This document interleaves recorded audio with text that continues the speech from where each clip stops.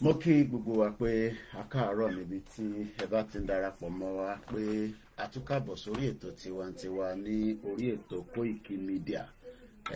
Gẹ́gẹ́ bí gbogbo wa ti ṣe mọ̀ pé lórí ètò tiwa níbí Yoruba Nation làwa gbé dání.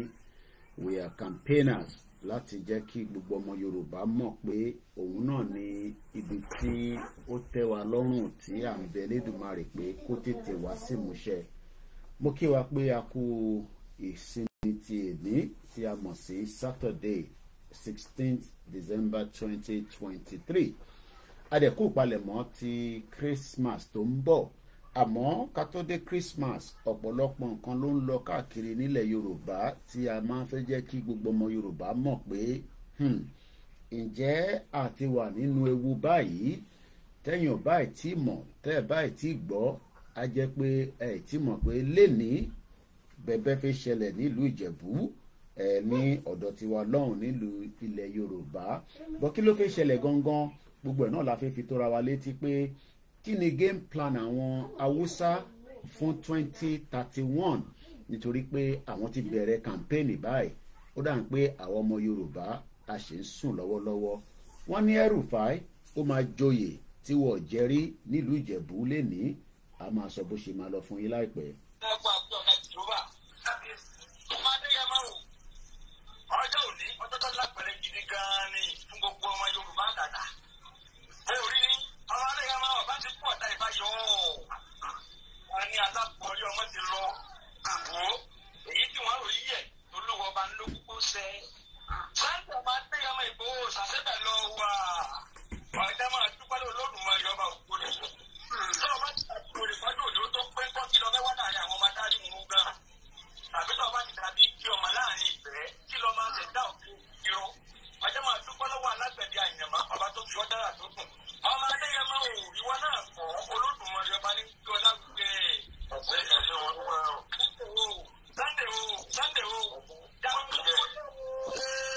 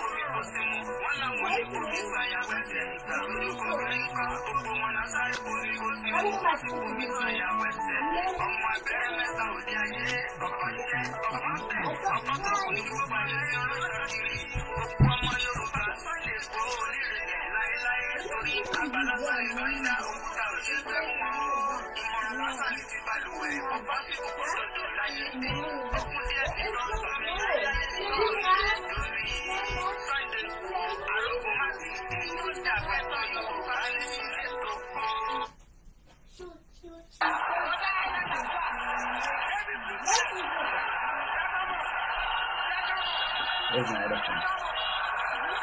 If you're using it, can I use it? Thank you.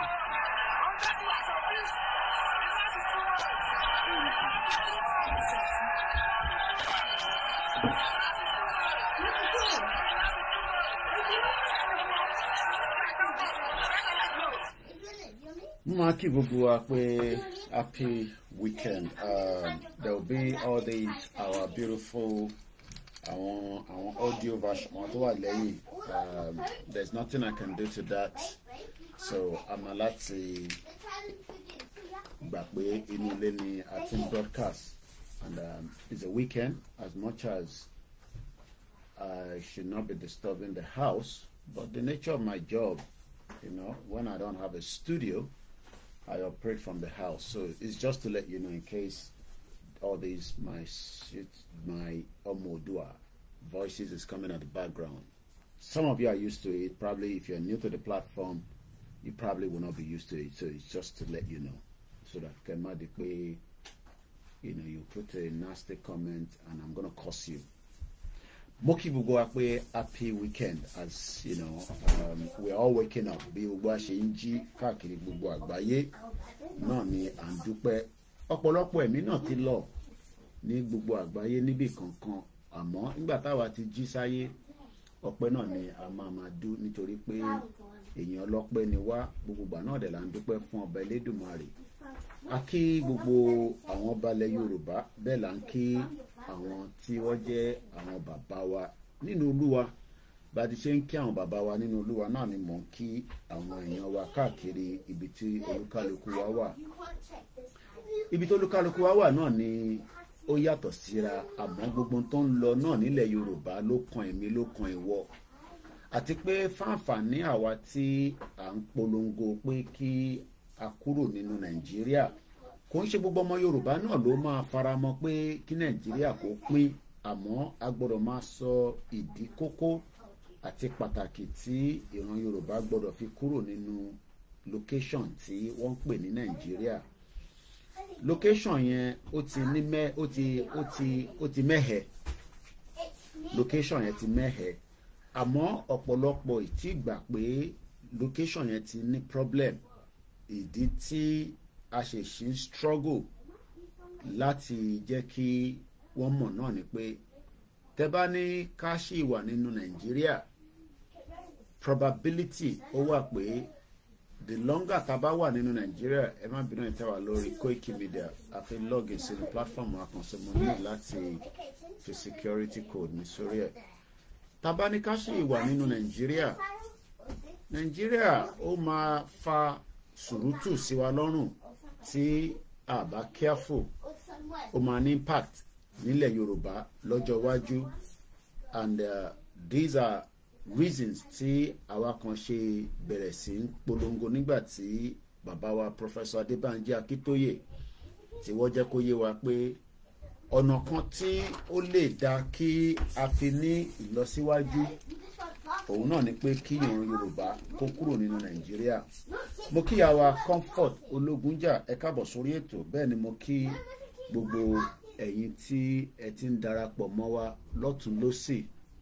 Bá ti ṣe ń kí yín náà ni mo fi tọba Elédùmarè mo fi ń kí gbogbo yín. Mo kí màmá mi Grandma Awoniyi, mo kí gbogbo àwọn ọmọ Èkìtì, mo kí gbogbo àwọn ti Ogun State, bẹ́ẹ̀ ni mo ń kí ẹ̀yin ti Ondo. Kọ́lọ́n fún Akérédolú lálàáfíà, kọ́lọ́n fi ilẹ̀ Yorùbá lọ́kàn balẹ̀. Mo kí ẹ̀yin tẹ́ wà ní Ọ̀ṣun, bẹ́ẹ̀ ni mo ń kí ní Ọ̀yọ́, mo kí ní Lagos, bẹ́ẹ̀ ni mo ń kí ní Kwara, mo máa kí ní Kogi.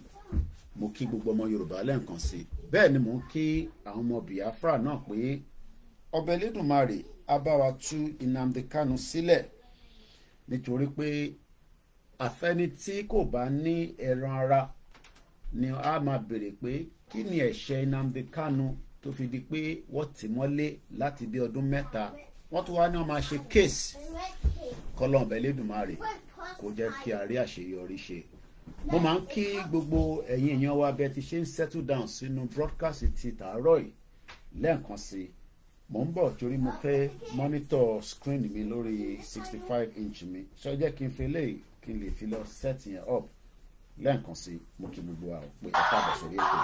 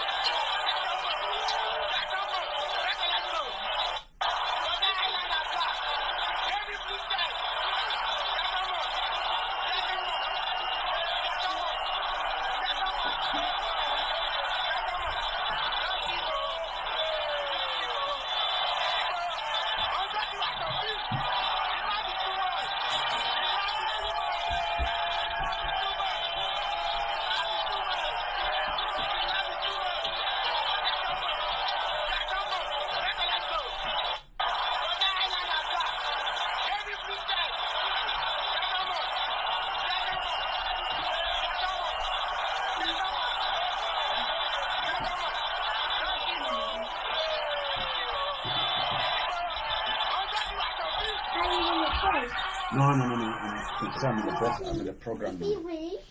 Mo kí gbogbo alẹ́ nǹkan sí i. Lady. Mo kí wa pé a very good morning. Let us now go into the conversation. Mo ń try láti wo ọ̀nà tí mo fẹ́ gbà wọlé lórí program ti àárọ̀ yìí. Mo ń try láti wo bí ṣe fẹ́ gbé kalẹ̀ tí ó lè yé wa. Torí pé àwa tá máa ń sọ̀rọ̀ àtẹ̀yin tẹ́ ń gbọ́, àwa tá ń sọ ẹ̀yin tẹ́ ń gbọ́ lẹ mọ̀ in tá ń sọ. Bí a bá dẹ̀ ń sọ̀rọ̀ yẹn, mo kí bàbá Bishop Adésínà, mo kí ọgbà yín tẹ́ ti darapọ̀ mọ́ wa. Ẹ jẹ́ ká fi kíkí yẹn sílẹ̀ ká lè tẹ̀síwájú torí a ti lò 24 minutes already. Mo kí ẹ̀yin tí ẹ darapọ̀ mọ́ wa lórí MixLR. Mo kí ẹ̀yin tí ẹ ń wò wá lórí TikTok àti Instagram. Mo ń try láti wo ọ̀nà tá fẹ́ gbà wọlé. Bí a ká kọ́kọ́ gbọ́ interview yìí tí mo rí ká lè fi mọ ọ̀nà tá fẹ́ gbà wọlé. Ta ni wọ́n ń pè ní Malam El-Rufai? Tí bá bi ẹ̀yin láàárọ̀ yìí gẹ́gẹ́ bí ọmọ Yorùbá, ètò tàárọ̀ yìí ọmọ Yorùbá ló bá wí púpọ̀ jù. Kò ń ṣe pé kò bá àwọn ẹ̀yà tó kù wí, àmọ́ tá bá ṣì wà nínú Nàìjíríà kò má tà fáwọn ẹ̀yà tó kù. Bọ̀ fún ìran tàwa, tí bá bí ẹ́, tí bá bí mí, tí bá bí ẹ̀yin, ta ni wọ́n ń pè ní Malam El-Rufai? Kí lẹ máa sọ? Ẹ fẹ́ wá fi sínú comment section. Ẹ̀yin tẹ́ kí engage, ẹlòmíà kọ́ jókòó, ẹ̀ ń comment, ẹ̀ ń share anything. Àmọ́rí bí ẹ̀ ń bẹ̀rù pé bí a tẹ bá comment DSS máa rí yín mú ni. DSS ò ní kankan láti ṣe pẹ̀lú anybody. Ẹ yẹn sọ kọ́kọ́ fún wa kí tó tẹ̀síwájú. A sí nínú ìjọba military. Bọ́lá Tinubu ò lè ṣe, mo ní lo èdè tí mo fẹ́ lò yẹn torí ó ṣàárọ̀, mo dẹ̀ ń try láti wà very careful pẹ̀lú àwọn èdè mi nísìn. Bọ́lá Tinubu ò lè ṣe nǹkan kan fẹ́ anybody, ẹ jẹ́ nǹkan put ẹ̀ bẹ́ẹ̀. Bọ́lá Tinubu ìyẹn president Nàìjíríà kò lè ṣe nǹkan kan fún nobody. Àti níjọba gbáragbádá eléyìí tí gbogbo àjọ ń fà yìí a máa fà délẹ̀. Tó bá dé stage kan Bọ́lá Tinubu gan máa bọ́lẹ̀ tó bá di 2031, that is tó bá rí ṣe títí dé 2031 torí géèmù yẹn ló ń fi gbá nísìn. Géèmù 2031 ló ti ń prepare fún gbogbo wa báyìí. So mo wá pìtì gbogbo ẹ̀yin tí ẹjọ́ ọmọ Yorùbá tí lọ́kàn yín tá à ń sọ fúnra wa nísìn pé ẹ jẹ́ a jọ jókòó kájọ sọ́kúná bó tẹ̀ ní kúná ká tètè bẹ̀rẹ̀. Ọ̀pọ̀lọpọ̀ yín ẹ̀ ní ká lọ jókòó síbì kan torí Bọ́lá Tinubu wà níbẹ̀. Lẹ́ẹ̀kan sí kò lè ṣe nothing. Ṣé bá wa máa comment ẹ pín sórí platform yìí, kò sí nǹkan kan tó yẹ ẹ̀yin kan ló ń wá tó bá tẹ̀ náà ń wáyàn. Ìbúrò àwa àtàwọn sọ̀rọ̀ ló ń wá. Ẹni bá dẹ̀ máa jí mi gbé nílùú yìí á gbìyànjú díẹ̀. Mo kúkú ní Nàìjíríà tó fi wá nísìn. Ẹ̀yin tẹ wá wà ń lé ìró ẹ̀yin kan ló ń wá. Àwa tá à ń sọ̀rọ̀ ni wọ́n ń wá. That's tó bá náà ń wá wa gan. Ṣé má bẹ̀rù, ẹ fọkàn yín balẹ̀. Àmọ̀rúbà sí níjọba lágbára, níjọba military, ìjọba lágbára la wà. Can you go and bring my second glasses upstairs, please? They are to ṣe tó dọ̀tí mo ní láti clean it properly. Go and bring my glasses upstairs, please. So ẹ jẹ́ ká gbọ́ interview kan tí mo pick and along the line àárí ọ̀pọ̀lọpọ̀ tá a máa sọ but tí bá bí ọmọ Yorùbá láàárọ̀ pé ta ni Malam Rufai, kí ni wọ́n máa sọ? Tí bá bí ẹ pé ta ni Malam Rufai, what are you likely to say? Thank you. Now, interview tí mo kàn fẹ́ ká gbọ́ yìí was 4 months ago lórí TVC. Ààrẹ kúkú mọ̀ pé Jagaban náà ló ní TVC.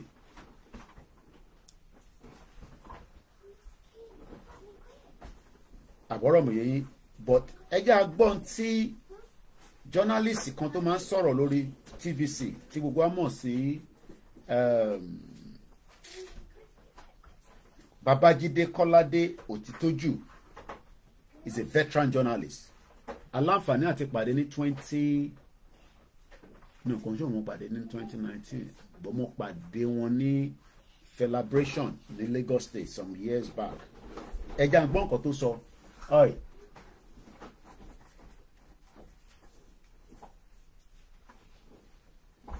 Ẹja gbọ́n tó sọ ní about 4 months, well, kò tẹ́ ń ṣe 4 months ago, but 20 mo ti lọ wo source video yẹn. This was last year. Yìí náà ni August, so kò tí pẹ́ ju 4 months ago. Ẹja gbọ́n kan tó sọ nípa Rufai in one of an interview tí wọ́n ṣe lórí platform wọn. Ẹja jọ gbọ́. Not happy with him. Especially as an athlete, they say he did not handle the security of the state very well. People in Southern Kaduna lost a good number of their loved ones. As a governor, he did not find any way. He could not bring the insecurity under control. But it's not Southern Kaduna alone that faced killings in Kaduna. There were other parts. It can be so many parts of even Green Quarry that you cannot say is part of South Africa. People who are being killed. So yes, I believe that Malam Rufai was convinced that he may not get security clearance, you know, that he was waiting for. And because of fillers and some people will make sure that he doesn't get cleared. That was why he made up his mind to leave the cabinet. He had to tell the president to let him bring the replacement. I understand that the president told him to give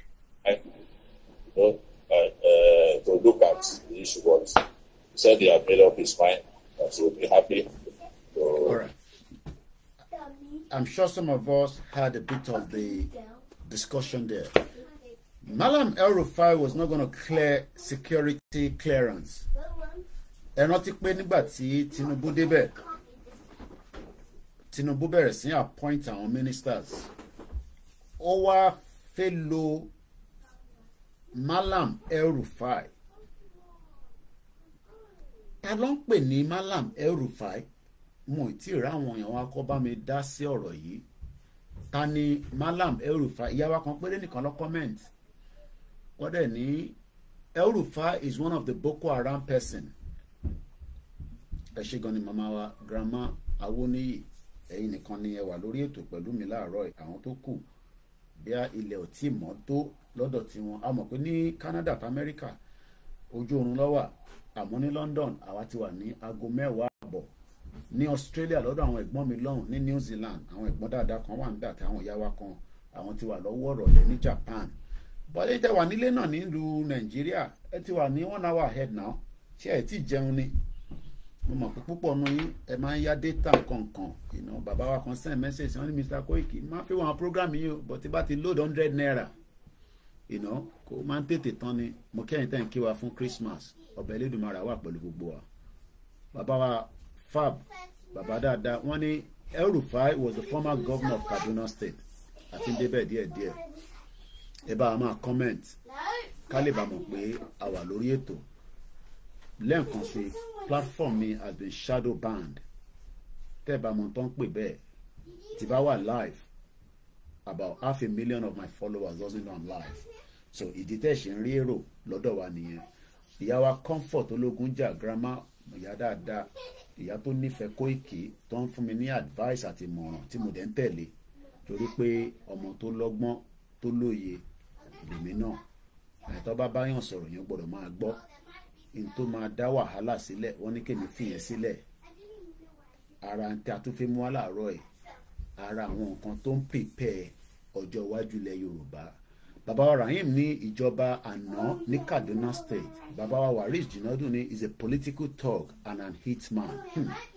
Ọ̀rọ̀ yẹn hitman ó wà very very important. Ìyá mi grandma ní is a Fulani man. Ògúnmọ́lá Abíọ́dún yan tèmi ní El-Rufai is one of the thieves and a destroyer. So that means pé púpọ̀ nù wa ti mọ ẹni tó ń pè ní El-Rufai. Mo fẹ́ ká mú yẹn dání sọ́wọ́. Bàbá wa kan ní is a religion fanatics. Mo fẹ́ ká dibẹ̀ yẹn náà mú. Ẹ ṣé gan fún gbogbo ẹ̀yin tí ẹ̀ ń communicate. Bàbá wa Prince wọ́n ní is the former governor of Kaduna State. And that shows that àwọn èèyàn là ń bá sọ̀rọ̀ níbí báyìí kò ń ṣe ghost. Bàbá mi Fab ní he confessed to have brought and sponsored Boko Haram to invade southern Kaduna Christian. Hey, now àti ní background El-Rufai díẹ̀, but bí akákọ̀ wá ṣe kákọ̀ lo Wikipedia kó fún wa ní a bit of background díẹ̀ kó tó di pé a máa lọ wo ohun tó fẹ́ ṣẹlẹ̀ ní Ìjẹ̀bú. Nǹkan mẹ́wàá máa ṣẹlẹ̀ ní Ìjẹ̀bú lénìí. Kí ni mo sọ? Mẹ́wàá fẹ́ ṣẹlẹ̀ ní ìlú Ìjẹ̀bú lénìí. Nítorí ẹ̀ fẹ́ ṣẹlẹ̀ yẹn a máa sọ fún yín àti pé should we be concerned? Bàbá wa ìyá mi Fisayo Oladipo ní El-Rufai is the ex-governor of Kaduna State. He is one of the Ọbalújẹ́ politician. Mo fẹ́ lè sọ pé Yorùbá yẹn fi kọ́ mi lẹ́nu bọ̀ nígbà tí mo á rí ọba ìlú jẹ́, mo ní gbogbo ẹ̀ náà ti wọ́ra wọn. Ẹ ṣé gan ni ìyá wa. Kò ní wá bàjẹ́ fún gbogbo wa, kò ní bàjẹ́ fúnlẹ̀ Yorùbá. Gbogbo ohun tó máa jẹ́ kí ilẹ̀ Yorùbá máa fi pa wá lẹ́kún torí mo ṣeré. Bàbá wa tó send message lánàá sí mi pé Mr. Koiki mo rí àwọn fídíò yín mo fẹ́ wò ó àmọ́ mo ní owó púpọ̀ lórí fóònù mi láti fi wò ó. Wọ́n náà wá top up 100 naira láti fi ṣe credit. Mo ní dàkọ́ bá mi send number wọn wá bí a bá wọn fi kọ́kàn lé. Òjò káwa náà ní púpọ̀ but mẹ́wàá ti ṣẹlẹ̀ nílẹ̀ Yorùbá. Mẹ́wàá ń ṣẹlẹ̀ lọ́wọ́lọ́wọ́.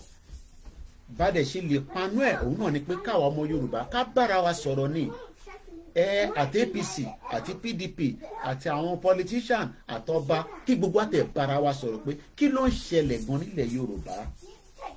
Lẹ́ẹ̀kan sí mo fi sọ pé àwọn ọmọ Oòduà àwọn ọlọ́ni inú ilé láàárọ̀ ìkọ̀sílẹ̀ ní mú yọ́ lóní ṣe má bínú sí wa àwọn ariwo tó ń lọ díẹ̀díẹ̀ ní background yẹn mo ń try láti control wọn bọ̀tẹ́mọ̀ ọmọ kéékèèké bá ṣe ń sọ fún wọn náà lọ tún padà wá.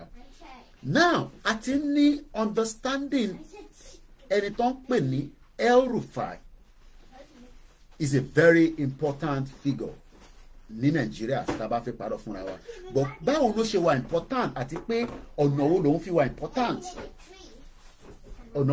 important mo ní mo fẹ́ lọ ṣe Wikipedia search of Rufai so that ká lè ní full background ẹ̀ òun náà ti dàgbà díẹ̀ tá a bá ń wo Nàìjíríà lénìí Rufai àti Nàìjíríà ẹgbẹ́ ni wọ́n ìyẹn Malam Rufai òun àti Nàìjíríà ẹgbẹ́ ni wọ́n bí mi pé báwo mo ṣe mọ̀ bàbá mi Akínládé ní he is the leader of the bandits and the Boko Haram àbíyá gbogbo ilé tá à ń sọ ìbíyá bàbá wa ọba wa Kábíyèsí ẹ̀rímú sífìlà forí adé ìyẹn bàbá wa Awùjalẹ̀ bí àwọn ọmọ gbogbo eléyìí bí àgbà kan present Rufai fún bàbá wa torí Rufai máa jọyè níjẹ̀bú-Òde lẹ́ni oyè yẹn wọ́n wá níwọ̀ jẹ́rí àwọn tó wà níta bí irú àwọn Rufai àwọn ọmọ mọ́lá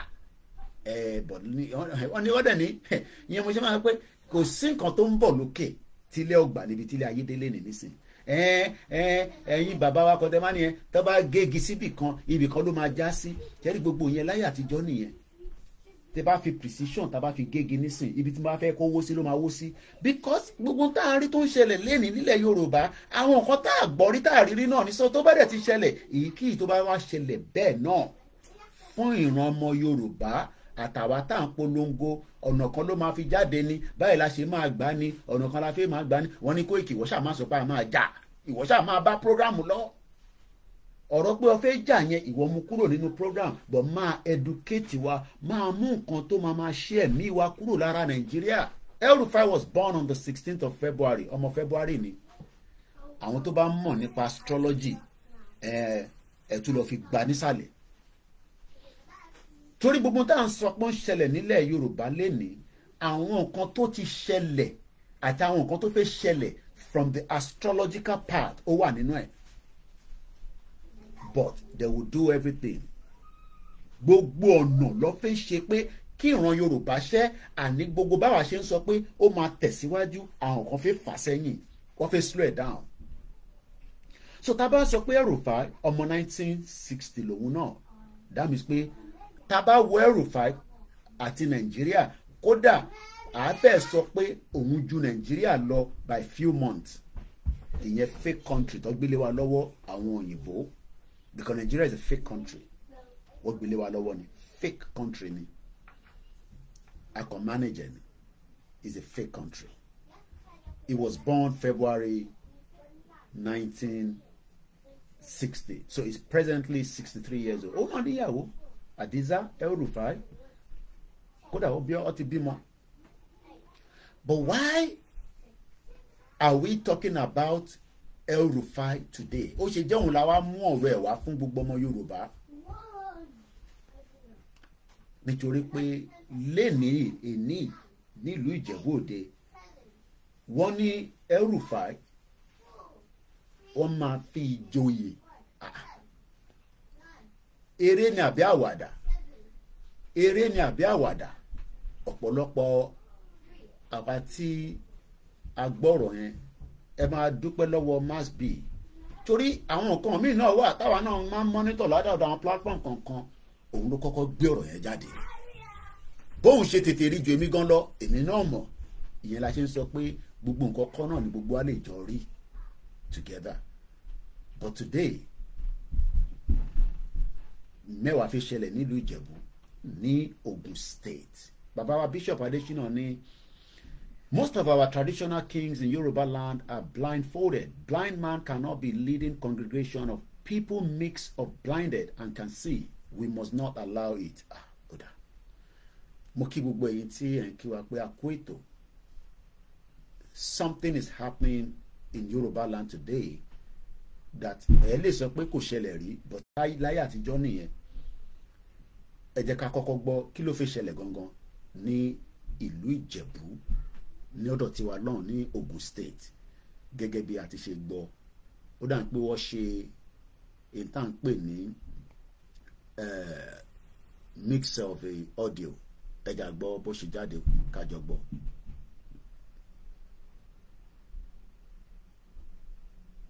As well as Chief Mrs. Miriam Lawal as Yeyelua Akile Ijebu.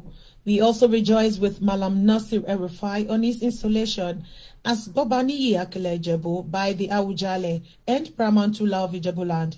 His Royal Majesty Alayeluwa Oba Dr. Sikiru Kayode Adetono CFR JP on Saturday 16th December 2023 at Awujale's Palace Ijebu-Ode.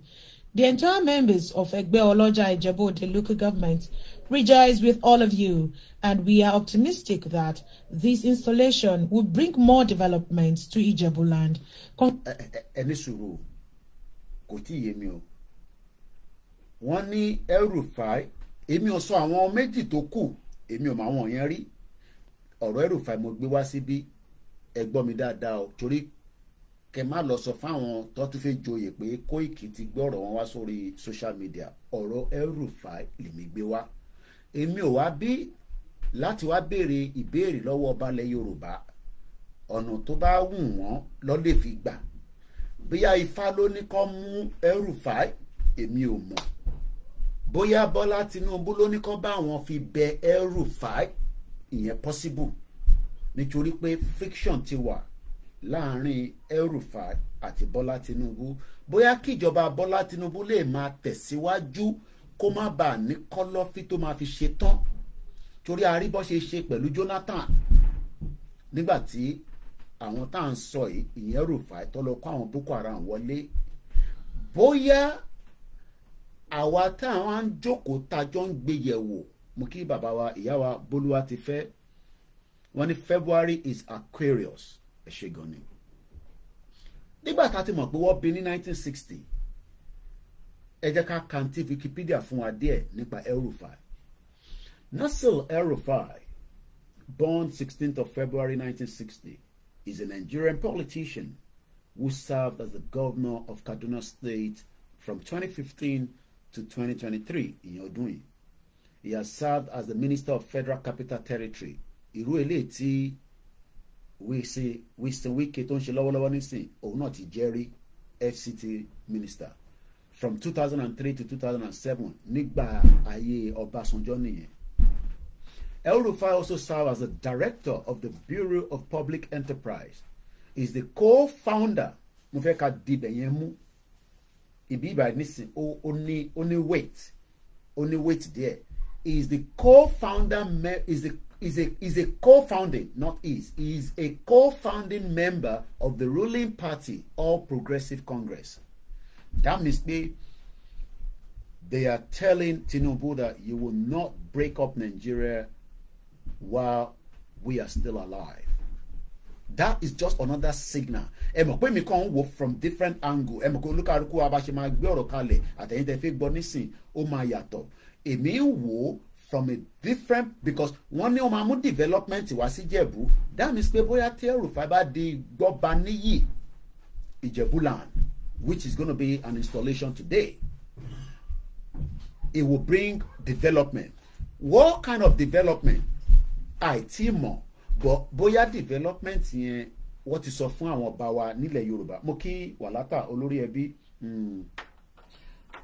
wa ni àjẹwà níbẹ̀ lánàá títí ni kó tó di pé ó lọ ní aago 12 ọlọ́ba máa fìṣọ́ ẹ̀ṣọ́ ẹ̀. Mo wá kí gbogbo ẹ̀yin èèyàn wa pé a kú sí mi ẹ̀ ní. Mo kí bàbá mi olóyè ọmọ Adéyẹmọ Ìgbòho Òòṣà. Mo kí gbogbo ẹ̀yin bàbá ńláńlá, gbogbo ẹ̀yin bàbá, ẹ̀yin ọ̀jọ̀gbọ́n tẹ máa ń jókòó, ẹlòmíì ò ní wò live, á padà wá wò, ẹ wá wò pé ní táwọn ọmọ yìí ń sọ yìí kò lè rí bẹ́ẹ̀. Àwọn bàbá kan ṣì ń sọ bẹ́ẹ̀. Àwọn bàbá kan ní bí nǹkan ṣe ń lọ yìí á máa rí bẹ́ẹ̀, á rí bẹ́ẹ̀. Ṣé Ifá ni ó ní kó mú Rufai? Èmi ò mọ̀, torí pé nílẹ̀ Yorùbá wa lénìí àwọn bá gbọ́dọ̀ máa tẹfá bá ṣe gbọ́ ní ọjọ́ mẹ́ta mẹ́ta. Wọ́n dẹ̀ Ifá dẹ̀ máa fi ọ̀rọ̀ lọ̀yàn in tó lè ṣẹlẹ̀ lọ́jọ́ iwájú. Gbogbo ilé táwọn ń pariwo lẹ́ni nísìnyí àwọn balẹ̀ Yorùbá ò lè sọ pé àwọn tí gbọ́ fìrífìrí ẹ̀ látara tí Ifá ń sọ fún wọn. I'm going into full tradition now. Ilé ìṣòro Kristẹni àti Mùsùlùmí ọbalẹ̀ Yorùbá, they are meant to be our gods. Torí pé orí oyè tó wà yẹn kò ń ṣe orí oyè ìṣeré rárá. And their job is to make sure that the gods of the Yorubaland direct them so that we can preservation of Yorubaland. Ó wà lára ta tún sọ pé a fẹ́ Yorùbá nation. The moment èèyàn gbẹgbẹgbẹgbẹ ti wọlé, mo gbọ́dọ̀ má kí brother mi àjọ wà nílùú òyìnbó ń bíbá yìí máa dárúkọ ẹ̀ Victor Adenifuja, bàbá àgbàlagbà kọlọba ń dúró tiẹ̀ mọ̀ fún àwọn ọ̀rẹ́ wa kan tájọ wà ní bíbá yìí nígbà tá a bẹ̀rẹ̀ Yorùbá nation, àwọn kan sá fún mi pé ntí bàbá ìgbé dání yìí ó dà pé àwọn fi understand Koikimọ we been friends.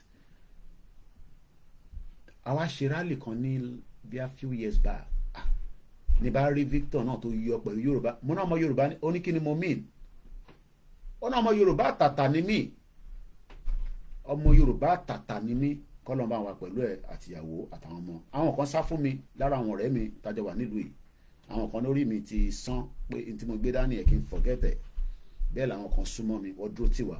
Òṣègùn ni Victor Adenifuja, mo kíyà mi tó mi Lọ́lá Agnes, ẹ bá wa lórí ètò láàárọ̀ yìí, àwọn ìyá dáadáa nìyẹn, àwọn yẹn máa ń san sálárì fún wa, wọ́n máa ń san sálárì fún mi, mo dúpẹ́ lọ́wọ́ gbogbo yín. Ẹ má ká divert too much torí ọ̀rọ̀ wà tá a fẹ́ sọ, màá dẹ̀ fẹ́ open phone line, ẹ má bínú, inú ilé mo wà, àwọn ariwo kéékèèké á máa wọlé. Ihun tí mo fẹ́ kó yé wa òun ni pé ta ni Rufai gangan tí ọba ilẹ̀ Yorùbá, èmi ò wá bíbá láti wá sọ pé ọba right ọba ò right o, ìyẹn kọ́ ni mo bá wá o. Èmi kò wá sọ fún ọmọ Yorùbá pé ta ni Rufai, that's all. Ọba ní right láti fẹni tó bá wọn fi jọba, bí àǹtí Fá sọ nìyẹn, bí àǹtí Jésù sọ ni, bìkọ́ gbogbo àwọn ọba wa náà ló ń ṣe ti Jésù, ọba dẹ̀ gbọ́dọ̀ ṣe ti Jésù, ó gbọ́dọ̀ ṣe tànábì Muhammad sallallahu alayhi wa sallam. Àmọ́ ntẹ́mi wá sọ fún ọmọ Yorùbá ni ta ni Rufai, ta ni Malam Rufai, ẹ̀já tẹ̀lé Wikipedia díẹ̀. Now àti wà lábẹ́ ti family. Nasir Ahmed Rufai was born on the 16th of February 1960, that is so, to a Fulani family in Daudawa. Ó ṣe ń jọra wọn díẹ̀ báyìí. Ó ṣe ń ṣe kí ni? Ó ṣe ń jọra wọn. Mo kí bàbá mi dáre owó ẹyẹ. Koiki, don't misunderstand them please. Àwọn ọ̀rẹ́ mi lẹ́ ń sọ. Ifá olókun asọ̀rọ̀ dayọ̀, bẹ́ẹ̀ ni Ifá máa sọ̀rọ̀ fún yàn, a máa fi ọ̀rọ̀ Ifá ẹ má ìka tó lọ síbẹ̀ yẹn nísìnyí tí mo fi digress too much, mo fẹ́ dúró lórí ọ̀rọ̀ yìí. Mo kẹ́ ẹ̀ tẹ́ ń kí wa tẹ́ ń darapọ̀ mọ́ wa, tẹ́ bá wa pín á jẹ́ kó tètè rìn torí wọ́n ti shadow ban the platform mi gan. À ń gbìyànjú ni wọ́n fi já platform yẹn wálé, kò ní sáwọn Yorùbá tájọ́ ń ṣe program àbí àwọn nílé o, wọ́n sanwó fáwọn social media yẹn gangan, àwọn tó já wọn kàbá àwọn platform yìí, gbogbo tó bá ń sọ kò gbọ́dọ̀ move too fast, but we are trying our best. Now confirmation ti wà nísìnyí pé Fúlàní ni Rufai, but ìṣòṣọ fún wa, he was born in 1960 to a Fulani family. Ṣé Fúlàní wá jẹ́yàn dáadáa? A lè máa weigh option yẹn pé àwọn kan wà tó dánú wọn, àwọn kan wà a lè bá wọn ṣe. Ṣé Rufai wà lára àwọn tá a lè bá ṣe?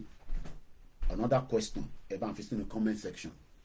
Torí pé bàbá wa Awujale ní wọ́n máa mú development wa, gbogbo àná la kúkú gbọ́ nínú ìkéde tí wọ́n fi síta lẹ́ǹkan, bí a ká tún rewind ẹ̀ díẹ̀, ẹ jẹ́ ká tún gbọ́ lẹ́ǹkan sí, ó yá ẹgbọ́n sókè. As well as Chief Mrs. Miriam Lawal as Yeyelua Akile Ijebu. We also rejoice with Malam Nasir Rufai on his installation as Gbobaniyi Akile Ijebu by the Awujale and Pramantula of Ijebuland. His Royal Majesty Alayeluwa Oba Dr. Sikiru Kayode Adetona, CFR JP. El-Rufai was born to a Fulani family. The Fula or the Fulani or Fube people is an ethnic group in Sahara. Tó bá wà tẹ́ bá ń lo Wikipedia dáadáa. Tó bá ti highlight nǹkan ní abẹ́ Wikipedia, tó bá gbé mouse ẹ̀ sọ́wọ́ ẹ̀, á sọ fún ẹ nǹkan tó wà lábẹ́. So in tí mo fẹ́ lọ find out nísìnyí tó highlight ẹ̀, which is Fulani, only the Fula or the Fulani or Fube people is an ethnic group in Sahel and West Africa, widely dispersed across the region, inhabiting many countries. They live mainly in West Africa and the northern part of the Central Africa, South Sudan, Darfur, and the regions near the Red Sea in the coast in Sudan. Family in Daudawa is a Fulani community in Faskari local government area in Katsina State, Nigeria. The average elevation above sea level is 634 meters. Nothing can make me go back to that country ever again. These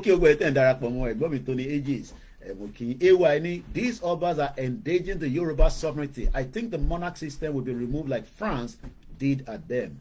Okay, we see Moki Baba Jelili Ogundiro Prince Adebayo Shitu Moki enti endarapo mowa Egbomi Yemi Fatoki nílùú Èkó Moki.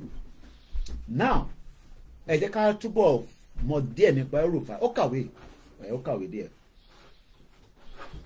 He was 8 years old when he was sponsored through his early school by an uncle in Kaduna. El-Rufai is married to 3 wives. Ṣẹ́gun ọ̀nà ẹ̀gbọ́n mi dáadáa mo kí ìyàwó mẹ́ta lọ́nà fẹ́ ìyẹn ọ̀kan wá bó fẹ́ mẹ́fà àṣà ti ṣẹlẹ̀ Yorùbá mo kí wọn ní àkóṣe takuntakun ẹ káàbọ̀ sórí ètò ẹ̀yìn tẹ́wà lórí TikTok. Ìyá mi Táíwò Bánúsọ ní El-Rufai is one of the reasons Nigeria is a crime scene with the support for Boko Haram. Ẹ má bínú pé mò ń ká àwọn comment because a ti béèrè lọ́wọ́ ẹ̀yin náà pé ta ni El-Rufai. Mo kí ẹlẹ́ǹkan sí Victor Banki ìyàwó àtàwọn ọmọ akópalẹ̀mọ́ ọdún abáwaláyé gbogbo àtàǹṣọdún èmi á máa sọ pé ẹni ọdún bá bá láyé ẹ̀jẹ̀ àjọṣe ọdún èṣùgbọ́n a máa ṣe ní 24 àwa ṣọdún Christmas gbogbo ẹlẹ́mí ṣe àwa ti tọ́nà Christmas wà báyìí àwa ti pa nísìn Christmas tree wà ń bẹ mùsùlùmí ní gbogbo ẹlẹ́mí ṣe ń tèmi ayé àtijọ́ lọ́mọ ni má ṣe mùsùlùmí o má ṣe Christian o má ṣe ṣe gbogbo yẹn láyé àtijọ́ nìyẹn at 40+ yẹn kankan lè deceive mi níbi tí ilé ayé dé nísìn ẹ̀sìn ìwọ ṣáà mọ̀ pé ìwọ ṣe dáadáa ẹ jẹ́ nǹkan tí ìyàwó Bánúsọ sọ humanity sọ pé òun yẹn wọ́n ní Koiki I would love to see you in London someday why not ẹ bá ti sọ bàtà fẹ́ pàdé àwọn èèyàn ní Koiki má pàdé yan a máa ń pàdé àwọn èèyàn lẹ́ǹkan Ọlọ́run ọba ló lẹ̀mí wa bí àṣà Ìgbòho ṣá ẹni bá ní ibi tó fẹ́ ṣe fún wúrà wa pẹ̀lú àwọn ìyá tó fi ọ̀já pọ̀n wá báyìí ìyá mi náà rẹ̀ dúró ṣàṣàlátù ó ń bẹ Ọlọ́run so àpàdé tẹ bá ti sọ bí ta fún wa pàdé èmi ni mo kọ́ lè change time fún yín mo lè change location torí ìmọ̀kúnmi náà ti mọ̀ ń pa a lọ jókòó síbì kan tàbá ní ká pàdé ní Trafalgar Square last minute náà kàn ẹ máa ká lọ síbẹ̀ mo ṣẹ́fẹ̀ ni mo kí gbogbo alẹ́ nǹkan sí ìyá mi Táíwò Bánúsọ wọ́n ní Mr. Koiki El-Rufai yẹn òun ni one of the reasons tá a ṣe máa ń pè Nàìjíríà ní máa ti sá lọ mo fi kábẹ̀ yẹn one of the reasons why we call Nigeria a crime scene with the support of Boko Haram killer herdsmen and the support for the section of the country it is a shame òyìnbó yìí ti pọ̀ jù that our monarch nba máa kà lórí bíbá ẹ̀ nítorí mo fẹ́ jẹ́ kí n lọ fọwọ́ kó lọ show background mi mo lè fẹ́ káwọn yọrí inú ilé mi Mr. Yuba mo kì í now Baba mi Adesina àwọn ni that is the astronomical factual of such a personality kò sí bá a ṣe fi ṣerú ètò báyìí a máa lo Christian a máa lo mùsùlùmí a máa lo ṣẹ̀ṣẹ̀ a máa lo astrology a máa fi wo kí ló dé tí gbogbo tó ń ṣẹlẹ̀ ní wákàtí tí gbogbo á dẹ̀ ń rí táwọn kan dẹ̀ sọ pé Mr. Koiki ẹ̀yin lẹ̀ ń bẹ̀rù kò sí kankan tó máa ṣẹlẹ̀ ilẹ̀ Yorùbá safe mo ní ó safe pẹ̀lú àwọn Fúlàní tí wọ́n náà ń pààyàn pẹ̀lú àwọn Fúlàní tó ń pa economy wa torí economy Yorùbá lẹ́ni has been dead let's go further as well. It has a lot. Mr. Abiodun Dejini, the date of the birth has nothing to do with someone's character. Bí àyè tí mọ̀ nípa astrology, ẹ lọ jẹ́ kó bá yín tẹ̀, ẹ mọ̀ pé bẹ́ẹ̀ ń ṣẹlẹ̀. Ìyàwó Grace Olúṣòtọ́mọ kí ẹ̀gbọ́n mi ní Woolwich. Ṣọ́gẹ̀dẹ̀ ti wálẹ̀ díẹ̀ ládùúgbò yín lọ́hùn. In tó ń jẹ́ kí tó máa dùn náà nìyẹn, àwọn àjàsà tá máa ń fi sí yẹn. If not, á ti wà too boring. Àṣà àti ṣe sọ pé orílẹ̀ tẹ́ bá ti jẹ́ kí n mọ̀ Mr. Humanity for Religion, ẹ jẹ́ kí n mọ̀ anytime, we will definitely meet up. Orílẹ̀-èdè Yorùbá la fẹ́ ṣe Elédùmarè tó máa ní ẹ̀sìn mẹ́tẹ̀ẹ̀ta tí olúkálùkù máa ní religion tiẹ̀ bá ṣe ń ṣe nílùú òyìnbó à ń bára wa jà. Ìlú ìdùn Christmas ọ̀bí mọ́tò náà dà, public transport is shut down at about 12. Gbogbo ọ̀tọ̀ bá wá fẹ́ lo mọ́tò níjọ́ kejì ×2 ni ẹni máa invite mi jáde ní Christmas day ẹ máa sanwó double ni o. This is the only country tí mo ti rí pé níjọ́ Christmas the whole public transport shut down. God bless United Kingdom. Wọ́n ní ètò lọ́wọ́. Gbogbo public transport àti train àti overground àti bus everything will shut down. Wọ́n ní kẹ́ lọ celebrate pẹ̀lú àwọn family yín. Ó ń ṣe Christmas ó ṣe Christmas. Àwa náà gbọ́dọ̀ di stage yẹn tílẹ̀ Yorùbá náà máa lè sọ pé ó bá di ọdún ìṣẹ̀ṣe wa àṣẹ. Tó bá dọdún Kristẹni, but Mọ̀ pé bíbá is a Christian country, and that is the reason why they will celebrate Christmas. The whole transport system, máa fi wọ̀nyí níjọ́ Christmas, we are just calm down to it. Ẹ jẹ́ ká padà sọ́dọ̀ El-Rufai. Ta ni El-Rufai? Òun la ṣì ń béèrè. Wọ́n ló kàwé, ó lọ sí school, ìyàwó mẹ́ta ló fẹ́. His first wife is Adizat Ismail El-Rufai. Is a writer and a novelist. She runs the Yasin El-Rufai Foundation that was set up in honor of their daughter who died in 2011. Education. El-Rufai was educated in Baruwa College. As a junior at the college, President Umaru Yar'Adua was the house captain of his dormitory. That must be Yar'Adua at the El-Rufai College. In 1976, he graduated at the top of his class, winning the Baruwa Old Boys Association Academic Achievement Trophy. He's well read. El-Rufai kàwé gan, orí ẹ̀ pé ó kàwé. But should we be concerned bí ọmọ Yorùbá tí bàbá wa wá decide pé òun ni ó tọ́ sí kó fi joyè kan? He also had a lot of, scholarship or lot of trophy achievement. El-Rufai also attended Ahmadu Bello University in Zaria, níbi tó ti gba bachelor degree in quantity surveying with first class honor. Oh, good. Abi. In 1984, he received a Master of Business Administration from the same Ahmadu Bello University. Bí gbogbo rẹ́kọ̀dì ni bàbá wa Awujale rí tó fi decide pé òun ni ó tọ́ sí kó fi joyè. Now mo fẹ́ sáré fún wa ní díẹ̀ nípa background oyè yẹn, because El-Rufai fúnra rẹ̀ ó posted sórí social media handle. Àwọn èèyàn ti comment lọ rẹpẹtẹ. Ó ní 2.3 million followers as a former governor and a founding member of the All Progressive governor and a public policy consultant. Ó ti ń prepare fún 2031. So ìwọ tí òun sọ pé Bọ́lá Tinubu máa pín Nàìjíríà, ẹ tètè máa rò ó. Kò likely pé Tinubu máa pín Nàìjíríà torí pé ó máa hand over power padà sí north tó bá parí ìrìn àjò tiẹ̀. Kọlọ̀bẹ Elédùmarè kó bá fún bàbá ẹlẹ́mìí gígùn àtàlàáfíà torí bí nǹkan kan bá ṣe bàbá wa Bọ́lá Tinubu ọmọ Ṣètìmá gbàjọba nìyẹn o. Let me repeat it again. We must not pray for the death of Tinubu, because if we do, Shetima takes over the power, and likewise we will now have to go back to square one, because ọmọ Yorùbá kankan ní jẹ́ president. Kò ń ṣe pé ńgbà tí Bọ́lá Tinubu bá lọ wá lọ fẹ́ lómi sí. So it's better we just leave him there. But the tendency pé Bọ́lá Tinubu máa fún yín ní gbogbo tẹ́ ń béèrè fún, he will return power back just as bó ṣe gbé fóun náà. Òun kò fi agídí gbà lọ́wọ́ wọn ni pé bá ṣe àdéhùn tájọ ṣe kọ́ nìyẹn nígbà tájọ ń fọ́ọ̀mù ẹgbẹ́ ìbémi náà wà lára founding member APC. El-Rufai tẹ́ bá dẹ̀ lọ gbọ́ àwọn ọ̀rọ̀ tó sọ nígbà tí wọ́n ń ṣe campaign, ó ní àwọn ti gbé yẹ̀wò bí wọ́n ṣe gbé bàbá Ọbásanjọ́ yẹ̀wò tó lọ gbélé wa lórí pé àwọn ṣe fún Tinubu láyè.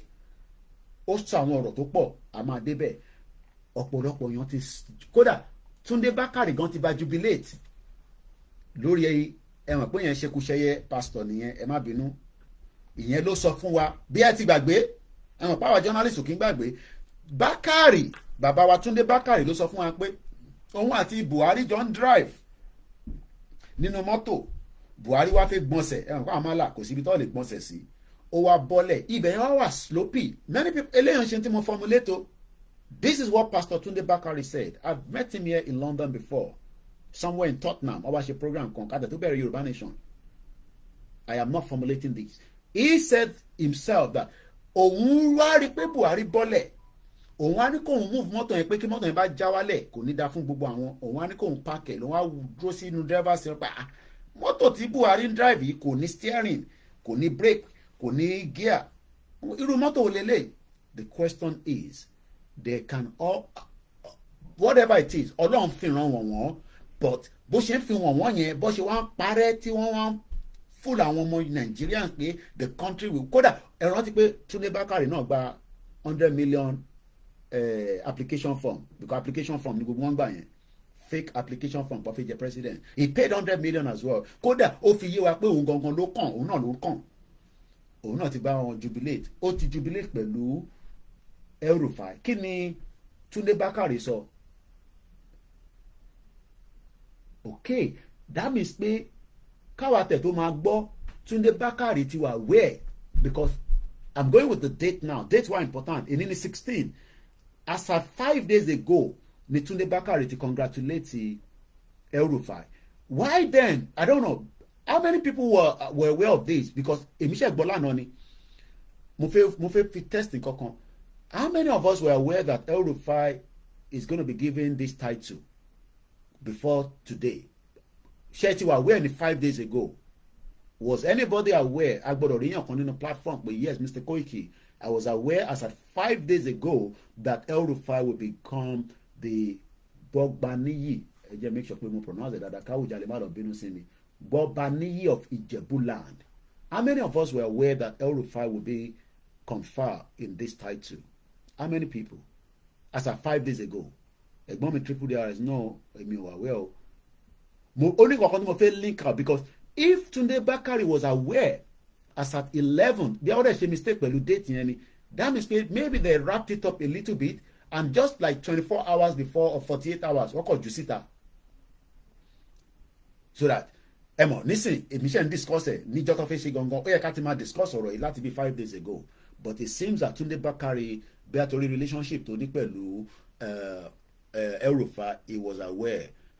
Alan Kondini, more development or I don't hear my question is since we are together with Fulani what development do we gain from my own answer is killing, raping, violence, insulting ìyẹn fún wọn ní development máa wá nígbà tí Rufai ti di Gbobaniyi of Ijebuland.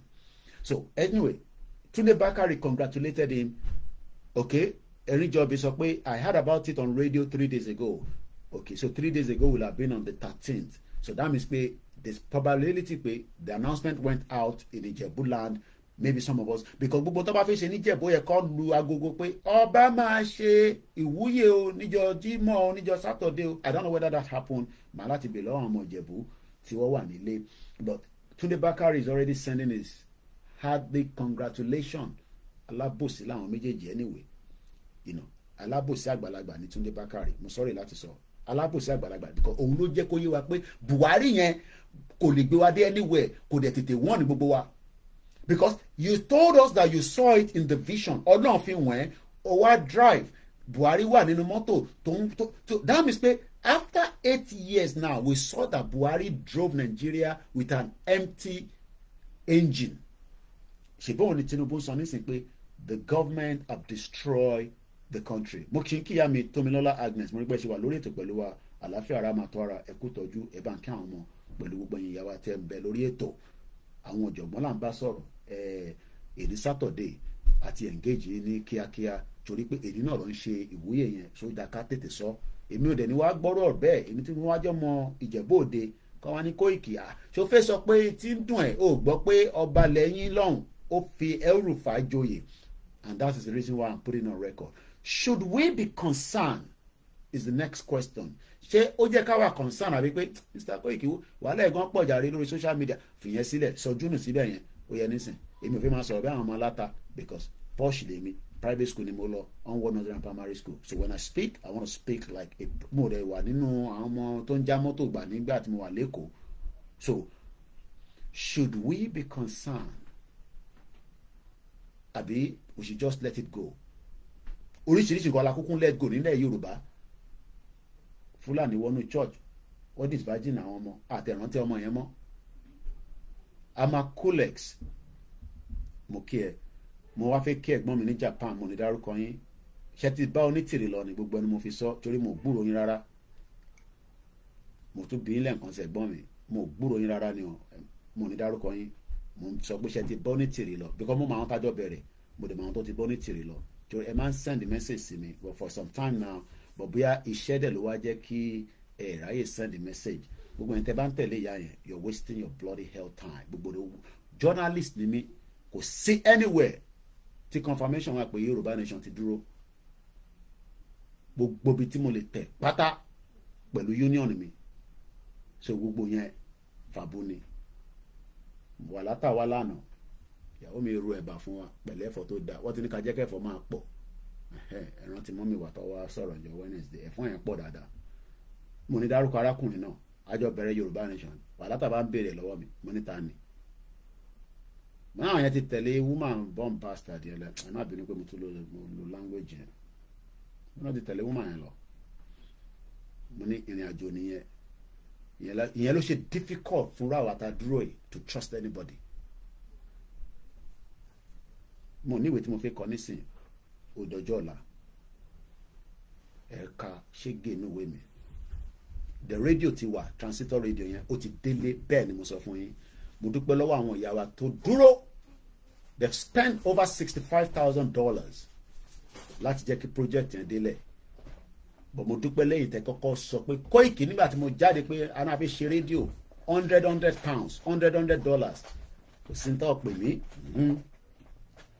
mo dákẹ́ wàá dúpẹ́ pé 2 years down the line rédíò yẹn ti wà nílé ìwọ tó bá nífẹ̀ẹ́ all the price ti change because of the exchange rate and the logistics tó fi bá délé ẹ má bínú pé mo kàn tún digress there because sometimes a gbọ́dọ̀ sáré sọ àwọn ọ̀rọ̀ láàrin méjì báyìí so ẹni tó bá fẹ́ rédíò yẹn èmi kọ́ lẹ́ máa send owó sí nọ́mbà tó ti fi sílẹ̀ àti details pé Koiki tó bá ti béèrè rédíò ìwọ ṣáà fún wọn nọ́mbà yìí wọ́n ti fún yín nọ́mbà yẹn ẹ reach out sí wọn so ẹ lè ra tọ̀dọ̀ ti yín 35,000 naira lọ pé price ti change exchange rate ni the inflation in Nigeria today ẹ̀yin ọ̀jọ̀gbọ́n tẹ́ wà lórí ètò why are you doing that now you know I'm on the program.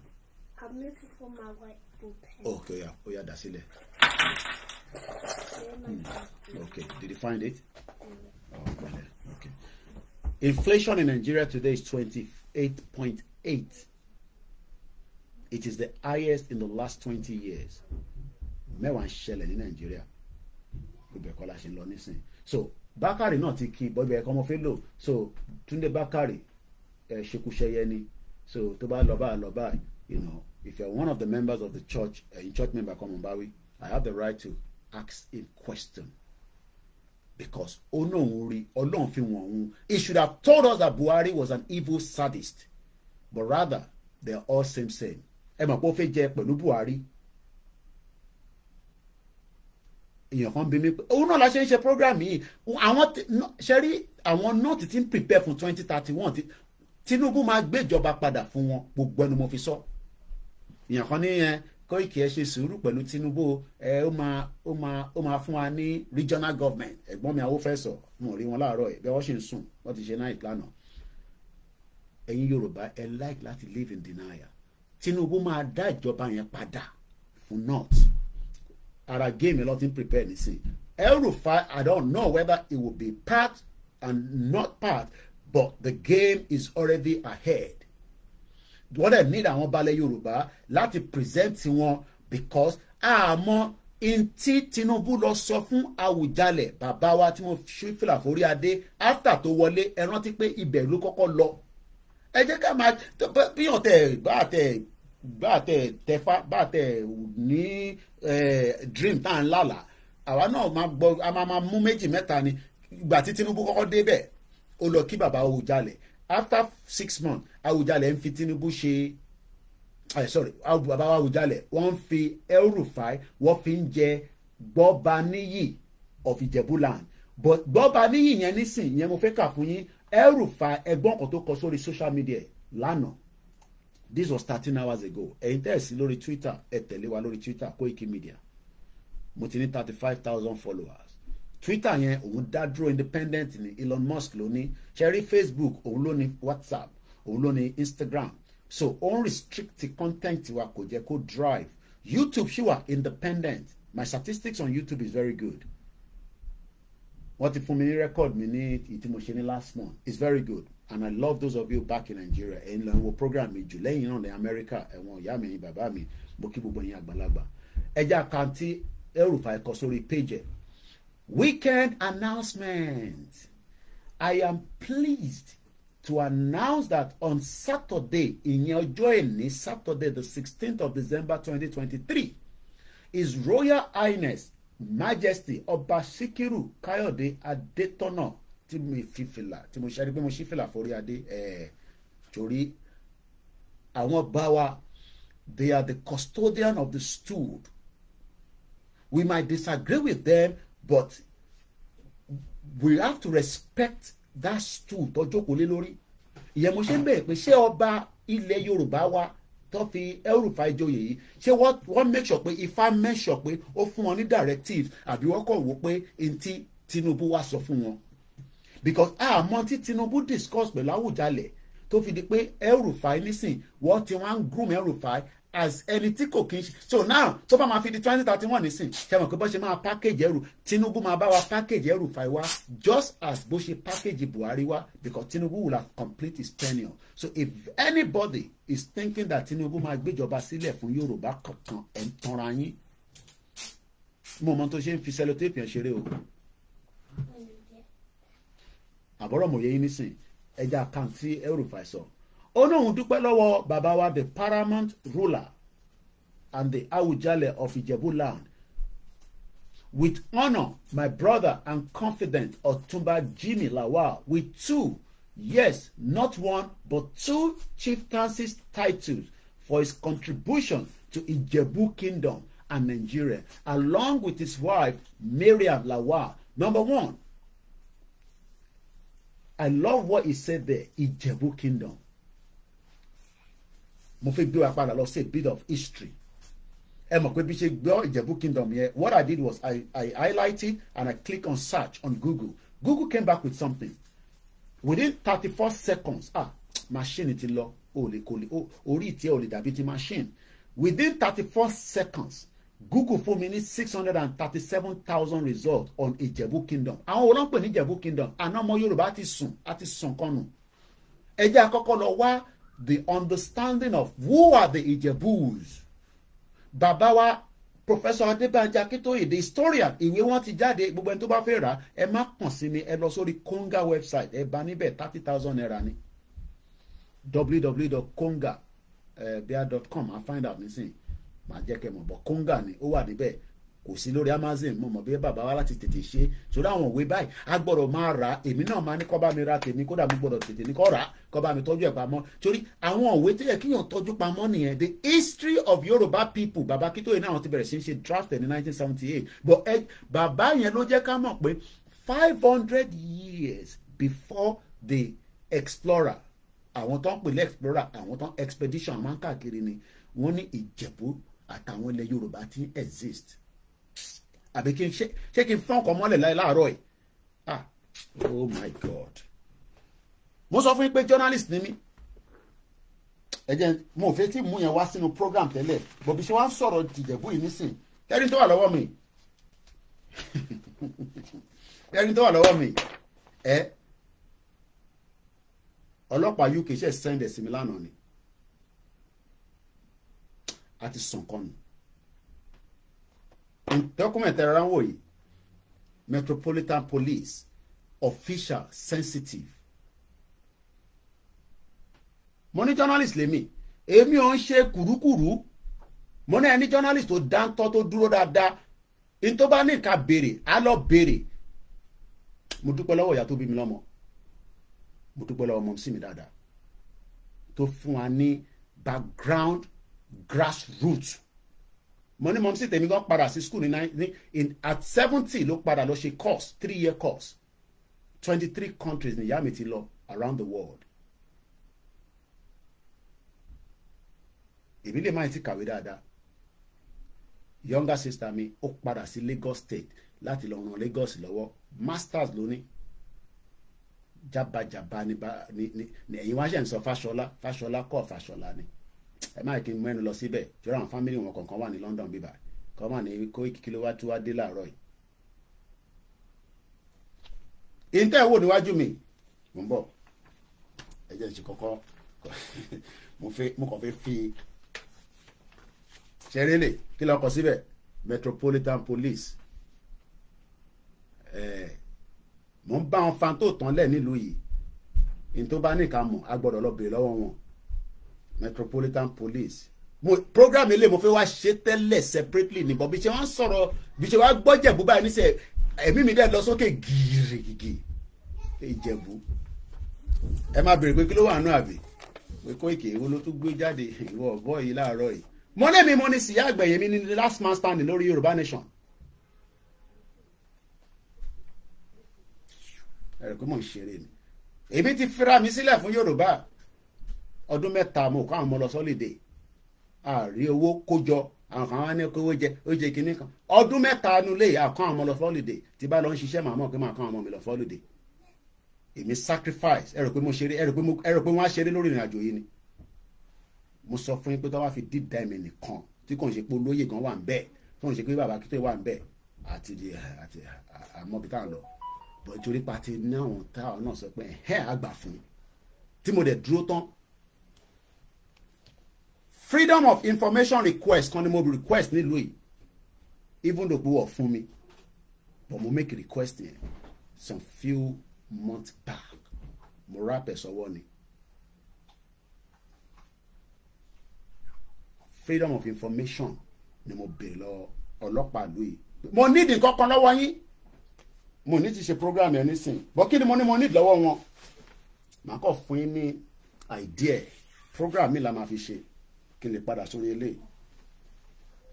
Mo sọ fún yín pé ọlọ́pàá mú kankan dání nílùú yìí orí olókun wa ó wà ní London orí olókun tẹ̀ ń wò yìí mo ti sọ story yẹn rí fún wa lórí program. Mo ní wọ́n ṣìzẹ̀ sílùú yìí mo ń bọ́ ọlọ́pàá fa wàhálà mo ní mo fẹ́ mọ tó wà lọ́wọ́ wọn. Orí olókun yìí mo ní mo need the freedom of information of it 6-page document ni wọ́n send sí mi lánàá mo ṣe print ẹ̀ ní lórí email mi. In the first instance, please accept my sincere apologies for the lengthy delay in responding and thank you for your patience. I write in connection with your request for information which was received by the Metropolitan Police MPS on the 18th of October 2023. Mo ti send message sí wọn. I am the journalist. Màdé Ẹ̀mọ́bẹ̀. Ìtọ́sọ lórí Orólókun àmọ́ àgbọ̀ ẹ̀ nínú program mi. A ní ẹ máa tẹ̀lé wa tẹ̀lé mọ́ tó ń lọ. Màá sọ yẹn fún yẹn. Ẹ já padà. So now, àwọn wo ló ń pè ní Ijebu Kingdom? Ijebu, also known as Jebu or Gibu or Exbu, is a kingdom in the southwest Nigeria. Báwo wá ni kingdom ṣe wá wọnú Nigeria? Ibi tí mo fẹ́ lò ń bẹ̀ nìyẹn. I mean, even Rufai admitted that Ijebu is a kingdom. Bákí la wá ń ṣe nínú Nigeria. Kí ni kingdom lè máa ṣe nínú Nigeria? The same thing goes to Ekiti kingdom. Gbogbo kingdom kọ̀ọ̀kan kò ṣe Ijebu nìkan. But ọ̀rọ̀ Ijebu là ń sọ láàárọ̀ yìí. Báwo la ṣe wá di pé àwọnú Nigeria àwa ta jẹ́ kingdom? Àwa tó ní àwa gangan la fún British ní àwọn regional long. We were one of those that stopped them and said, no, I'm not negotiating. Wàhálà tẹ́ ń ṣe ní ládùúgbò àtẹ́ ń gbé gbogbo nǹkan kọjá. Let's just read a little bit of the background of Ijebus. Because today ṣe irú program by tó link mọ́ Ijebu ká má mọ ìtàn Ijebu díẹ̀. And I'm going again according to the Wikipedia. Is a kingdom in the southwest Nigeria. It was formed around 15th century. Did you hear that? how did we Britain ò ṣe lose the kingdom tiwọn? Why are they still bearing United Kingdom? Àwọn ò ṣe máa lo nǹkan míì. Wọ́n tún sọ fún mi pé Ọ̀yọ́ kingdom, Ọ̀yọ́ empire. Kí ló dé tí UK kí ló dé ká ṣe pé wọ́n ní God bless UK? Kí ló dé táwa wá lose the kingdom tiwa táwa wà lábẹ́ Nàìjíríà? Ṣé ọ̀rọ̀ yẹn tún yé wa? Ẹ ṣe gan ìyá mi Tómilọ́lá Agnes. Ìyá mi Bólúwa ti fẹ́ ní nǹkan rẹ́rẹ́ ti rún. Nǹkan ti ṣe wá. Kọ́nà má jẹ́ kí nǹkan ṣe wá. We are all in danger. And we are scared. We are concerned. We are worried. But ṣe làwọn kan máa ń fi wá wọ́n rò pé game là ń ṣe. Wọ́n mọ̀ pé n tá à ń ṣe ojú game lọ. Ojú game lọ. Kò ń ṣe game là ń ṣe. We are concerned citizens of Yoruba people. Mo dúpẹ́ lọ́wọ́ gbogbo ẹ̀yin ọmọ Yorùbá. Mo dúpẹ́ lọ́wọ́ yín pé kọba Elédùmarè kó jọ nínú ọlá ẹ̀ kó má jẹ́ kí ẹ má wọrí a máa ṣe program tìyẹn mo kàn yín fún yín létí díẹ̀ ni àná mo ṣe gbà mo ń dókọ́ fún mi ní feedback tẹ́lẹ̀ ni láti October ni mo ti send message sí wọn mo ní mo fẹ́ mọ tó wà lọ́wọ́ wọn ẹ gbé sculpture wá dání ìyẹn kọ́kàn dẹ̀ fẹ́ mọ tó ṣẹlẹ̀ sí nílùú yìí mo náà mo Yorùbá fẹ́ mọ̀ mo send message ọlọ́pàá yín tó sọ fún mi màmá sọ yẹ fún yín nínú ètò mi ẹ má bínú mo fẹ́ start program mi lórí Instagram Ọláyọmí Koikini nígbà tá a lọ fóònù mọ́ nísìn mo dúpẹ́ lọ́wọ́ gbogbo èèyàn ọmọ Yorùbá lẹ́ẹ̀kan sí mo fẹ́ kí ètò yìí kó gùn púpọ̀ so mo try láti ká lè ẹ mọ̀ pé ní Saturday nígbà tá a ti mọ̀ pé Ijebu Kingdom was 15th century àti wà ní 21st century a wà ní 21st century but we were now are we saying that 15th century nígbà tí we were a kingdom we should just forget about being a kingdom and then a kingdom wà lábẹ́ Nigeria? Do you understand what that means? A whole kingdom. God bless United Kingdom. It's a kingdom that loves the children. It's a kingdom that gives rule of law. It's a kingdom that respects freedom of speech. It's a kingdom that is still working. Tí gbogbo náà fi wá settle down sí. At least I have been here for 25 years.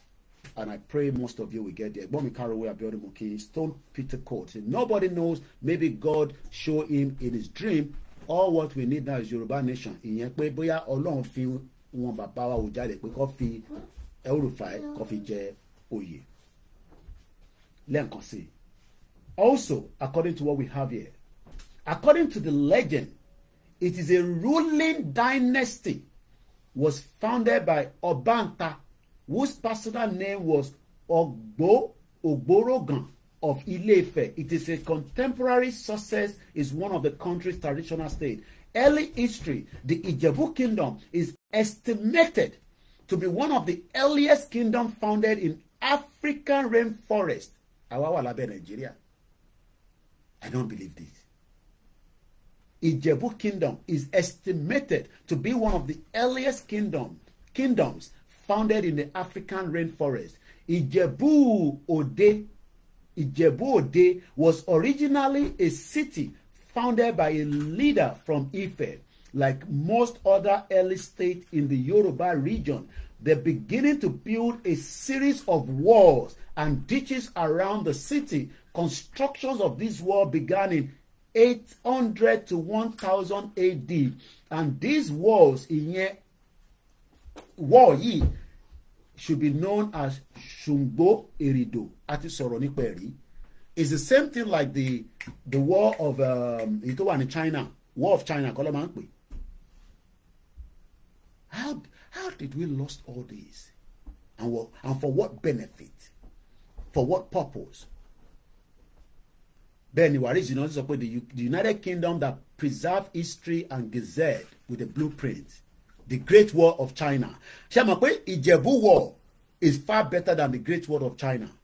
Ẹ ṣé gan ni Ijebu _ boy kan wà lọ́dọ̀ wa níbí báyìí. Ẹ ṣé gan ni, thanks so much sir lórí TikTok, and thanks so much for all the loves and those of you that are listening on a Saturday morning as we continue to say that it is just about let us sit down and let us talk about it. Mourinho, princess, kema ni mo fojú pa yín rẹ́ láyé, princess_Omo_Wumi, and princess is not a pet name.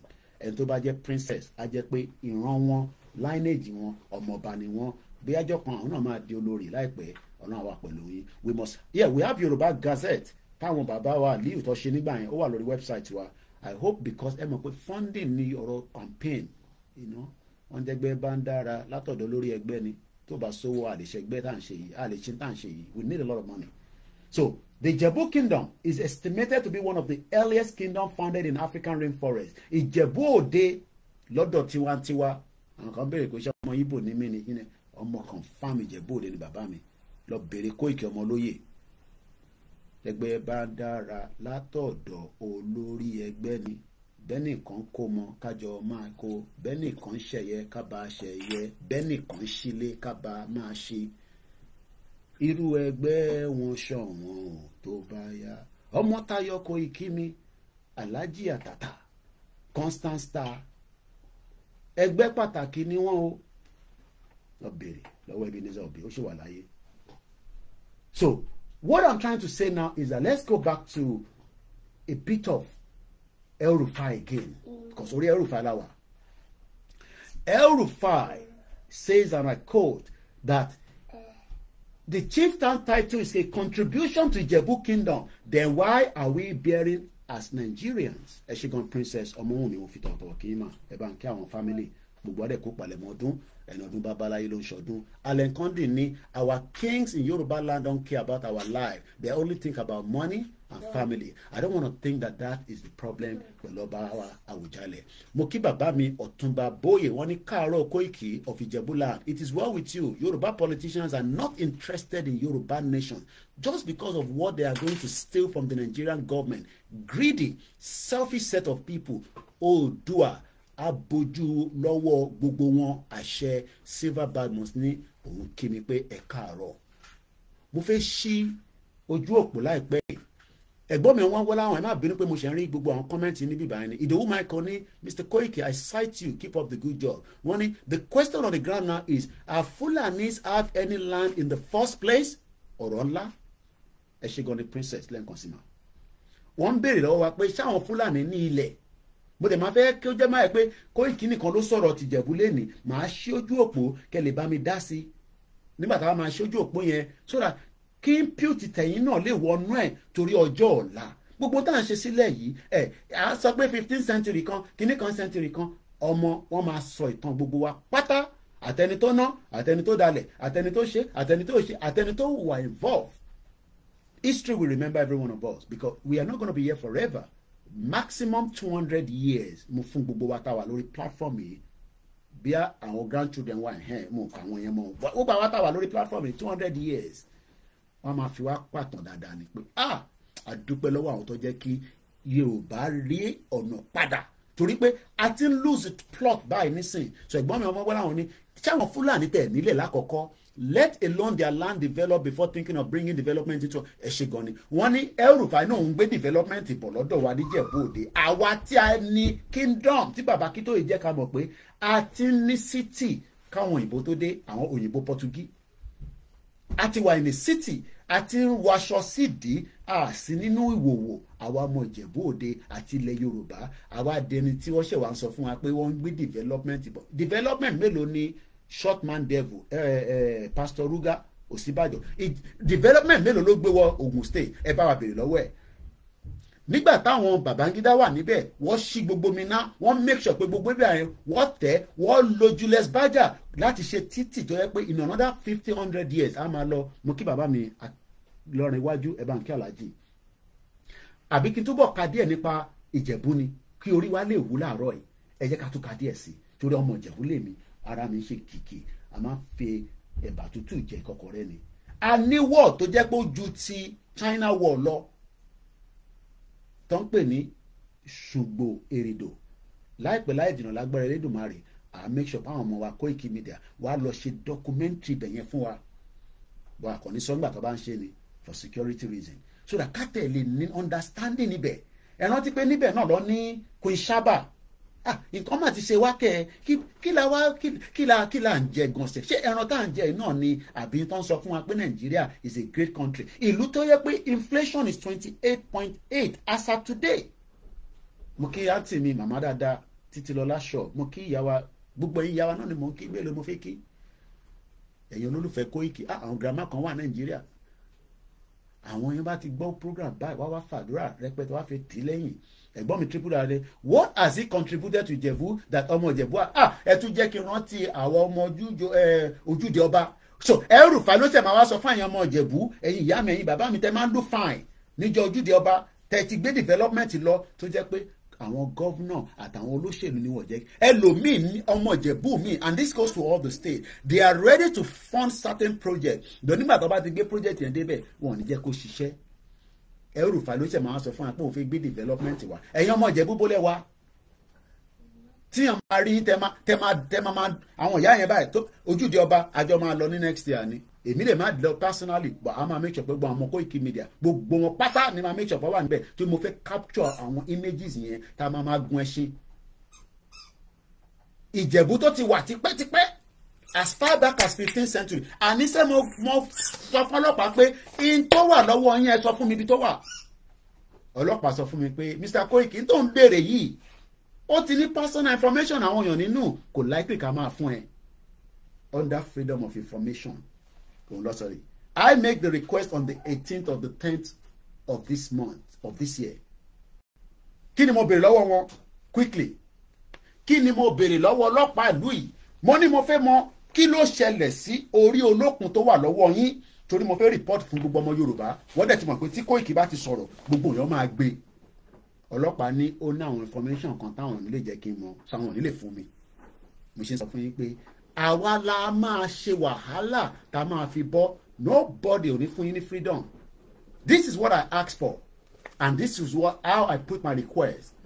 I need to know a request to know all the information you held on the Nigerian Ife head. Bí ṣe put ẹ̀ nìyẹn because tí bá ní Yorùbá head kò ní yé wọn torí wọ́n ti override Yorùbá yẹn wọ́n gbé Nàìjíríà ṣé Nàìjíríà ló ṣe lè fún wa as a 1500 or 15th century. Èèyàn kan béèrè pé what language is this and then he speaks in English. Ọmọ Yorùbá là ń bá communicate ẹ bá ń ṣàlàyé fún lórí comment section. This is ntí mo béèrè. Why is the UK police holding a priceless sculpture? Princess ọmọ mi ní atẹnujẹ ló máa pa gbogbo wọn Rufai kẹ oyè kẹ bẹ́ẹ̀ ni ìyá mi bẹ́ẹ̀ mi náà ṣe rí nìyẹn. Ọlásùnkànmí mo rí ẹ tí ì send owó kéèkì yẹn máa béèrè ló mo dẹ̀ ti fi kọ́ ẹ lọ́rùn báyìí ìwọ náà ló ní o máa send owó kéèkì sí mi máa send account number mi máa kọ́ fún ìyàwó mi ní kó lọ rà lẹ́ẹ̀kan sí orí ètò Yorùbá Nation lẹ́wà Abiodun Deji ní the Jebus need to challenge this ọba àṣejù wọn ti pọ̀ jù ẹ jẹ́ ká ra máa tẹ̀ díẹ̀díẹ̀ olóyè dẹ̀ ti ní ká má bọ̀ ọba kankan mọ́ àmọ́ ìkìlọ̀ ni mò ń mú wá fún yín. Ẹ̀rí pé tẹ́lẹ̀ yìí ó mú mi nígbà àyà torí pé mò ń wo kingdom wa pé àwa la ní kingdom. Rufai gan confirm ẹ̀ pé Ìjẹ̀bú is a kingdom. How did we now find ourselves in Nigeria? How did we find ourselves in Nigeria? So ìtẹ́mi wá béèrè pé in tó lè fi mọ̀ pé tá lè fi mọ̀ pé àti exist ti pé this sculpture tẹ́ ń wò yìí wọ́n ní it is 1000 years old. Do you know what that 1000 years old is? 1000 years old.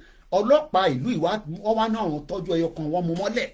Èmi wá make a request under freedom of information nílùú yìí ní October.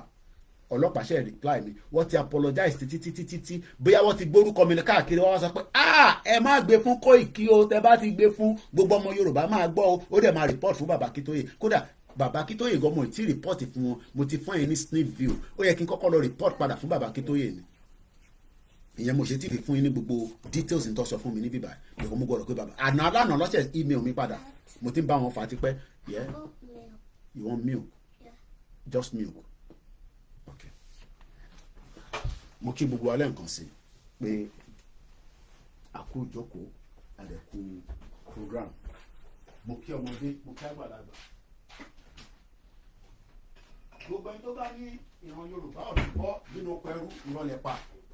We will do whatever. Don't loud it. Don't loud it. Don't loud it.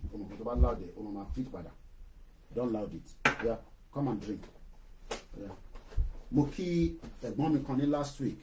Wọ́n ṣe surprise kan fún mi ní last week. Gbogbo ẹ̀ tẹ́ ń ṣe surprise fún wa. Ọlọ́run ṣe surprise fún ẹ̀yin náà. Àkí gbogbo ẹ̀yin bàbá wa. So, like I said, mo ti fún bàbá Akíntóyè gan ní report. So, ẹ̀ ń jàǹfààní ẹ̀ before bàbá wa Akíntóyè. Because my job was to report back to him on this reason why the police is keeping a Yoruba sculpture that is 1,000 years older than Nigeria. But they refuse to give me what I want. I'm sure what will have Teru Komisinu become. Koikike, ma fun bobo yan. Because, can you slow it? Because I'm getting the feed. Can you slow it? Thank you. And drink your milk. So, what I requested from them was, why is the United Kingdom police holding a priceless sculpture? A priceless sculpture. They've got this in their hands, and this has been with them for only God knows how long. Only BBC ni mo ti find out. Ati ṣe program eri and the man tell you back to back in the last 3 years. I now make a request under the freedom of information in this country. Not just as a journalist, but as a citizen that live here, to find out, why are you keeping it? What sent message to me back to back? They started telling me they had a countdown. That countdown, they did not deliver it. What sent another email? Binu, blah blah blah. By the time they came back yesterday, is another message. Like for me, I'm sure or what he want to. I am very sure, but they give excuse under another act. If the act can't be, I don't know if the act can't be, be possible. So if anybody is thinking that the British government is going to give us our freedom, no British government will support the dissolution of Nigeria, but we can force every one of us on the round table. How? We will all know that when we get to that stage. Why is the UK police holding this priceless sculpture? It's a priceless. It is not to be sold. Money, why?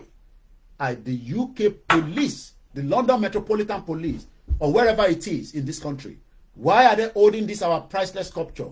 Under the FOI, Freedom of Information, Olayomi Koiki, I would like to know all the information held on this Nigerian Ife bronze by the police. After reading the article on the BBC dated 26th of June 2022, Nigeria Ife Ed, the BBC Fishe, she Nigeria Lolele. It's meant to be Yoruba Ife Ed. Baba wa Kabiyesi of Ife. Ama reach out saying, it is time, the big say, this sculpture must be returned back to Yorubaland. But I will make contact. Because kò lè jókòó sí London. Kọ́lọ́pàá kókó wà nínú dust when we should be somewhere back. What Jimmy Lati from the history of the background, it was stolen at the museum somewhere, I think in that area, no, Jos. It found itself in Switzerland. They returned it back. Then all of a sudden, it found itself again in Belgium. This was sold in Belgium for less than 200 euro. Oye kini ma big bubu alaaro ini. And sorrow itanwa, we are all in danger. I went further. Why is the UK police holding this priceless sculpture? It stated that it is Ife bronze, is with the Metropolitan Police, is Imperial Majesty Oni of Ife, Adefemi Adesoji Tadeniowo, the king above all the king in Yorubaland in Africa on the earth, the 49th Oni of Ife. What be our sculpture in what you have to say, even what they called Kilomanche, Tomangbe exhibition. Gbogbo tó kù nínú sculpture yìí nísìn mo rò pé tó 6 mọ́. Àwọn tó build ẹ̀ níjọ́rọ̀ lọ́hùn àwọn Yorùbá ni kò sí technology wọ́n tí mọ̀ bó ṣe carve bó ṣe ṣe báyìí. The 49th Ooni of Ife, and I'll leave the rest for now. I'm sure I won't be surprised that my name has been put somewhere. So, going further, because we're going to open the phone line at about 12 p.m. We're still talking about why Malam El-Rufai is giving the Gbobaniyi of Ijebuland. And he himself said, he says it's going to be a contribution to Ijebu Kingdom and Nigeria.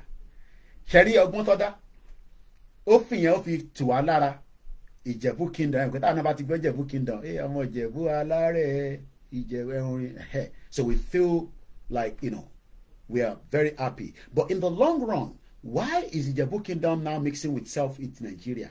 Ijebu Kingdom can be on its own and let Nigeria be on its own in the northern part of Nigeria.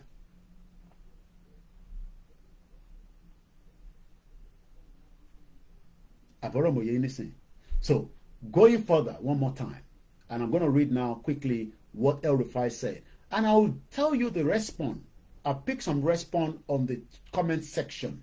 There was a particular one I saw, I was like, wow, we should be well concerned ahead of 2031. When Bola Tinubu 8 years maximum will have expired. It will not be able to go further after 8 years. It will then have to hand over back power to the north, just as Adehun Tojoni. I am also privileged. This is where I want us to listen to. El-Rufai said, I am also privileged to be the first.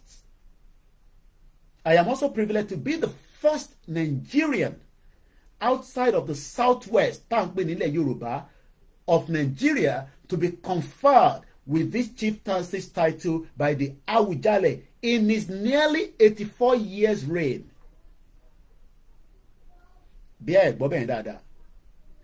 El-Rufai náà ń dúpẹ́ pé òun ló máa kọ́kọ́ fi jẹrú oyè bẹ́ẹ̀ in the 64 years reign of Awujale. I don't know.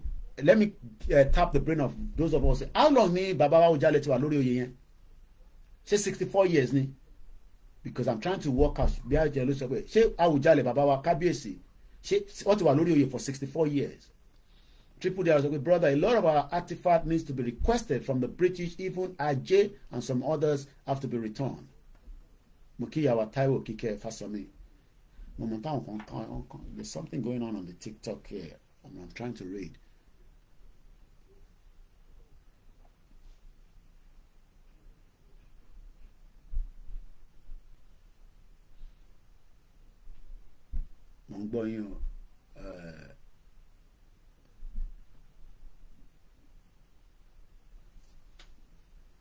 Mo kí gbogbo ẹ̀yin tí ẹ wà lórí ètò pẹ̀lú wa àtẹ̀yìntẹ̀ ti darapọ̀ mọ́ wa ẹ má bínú.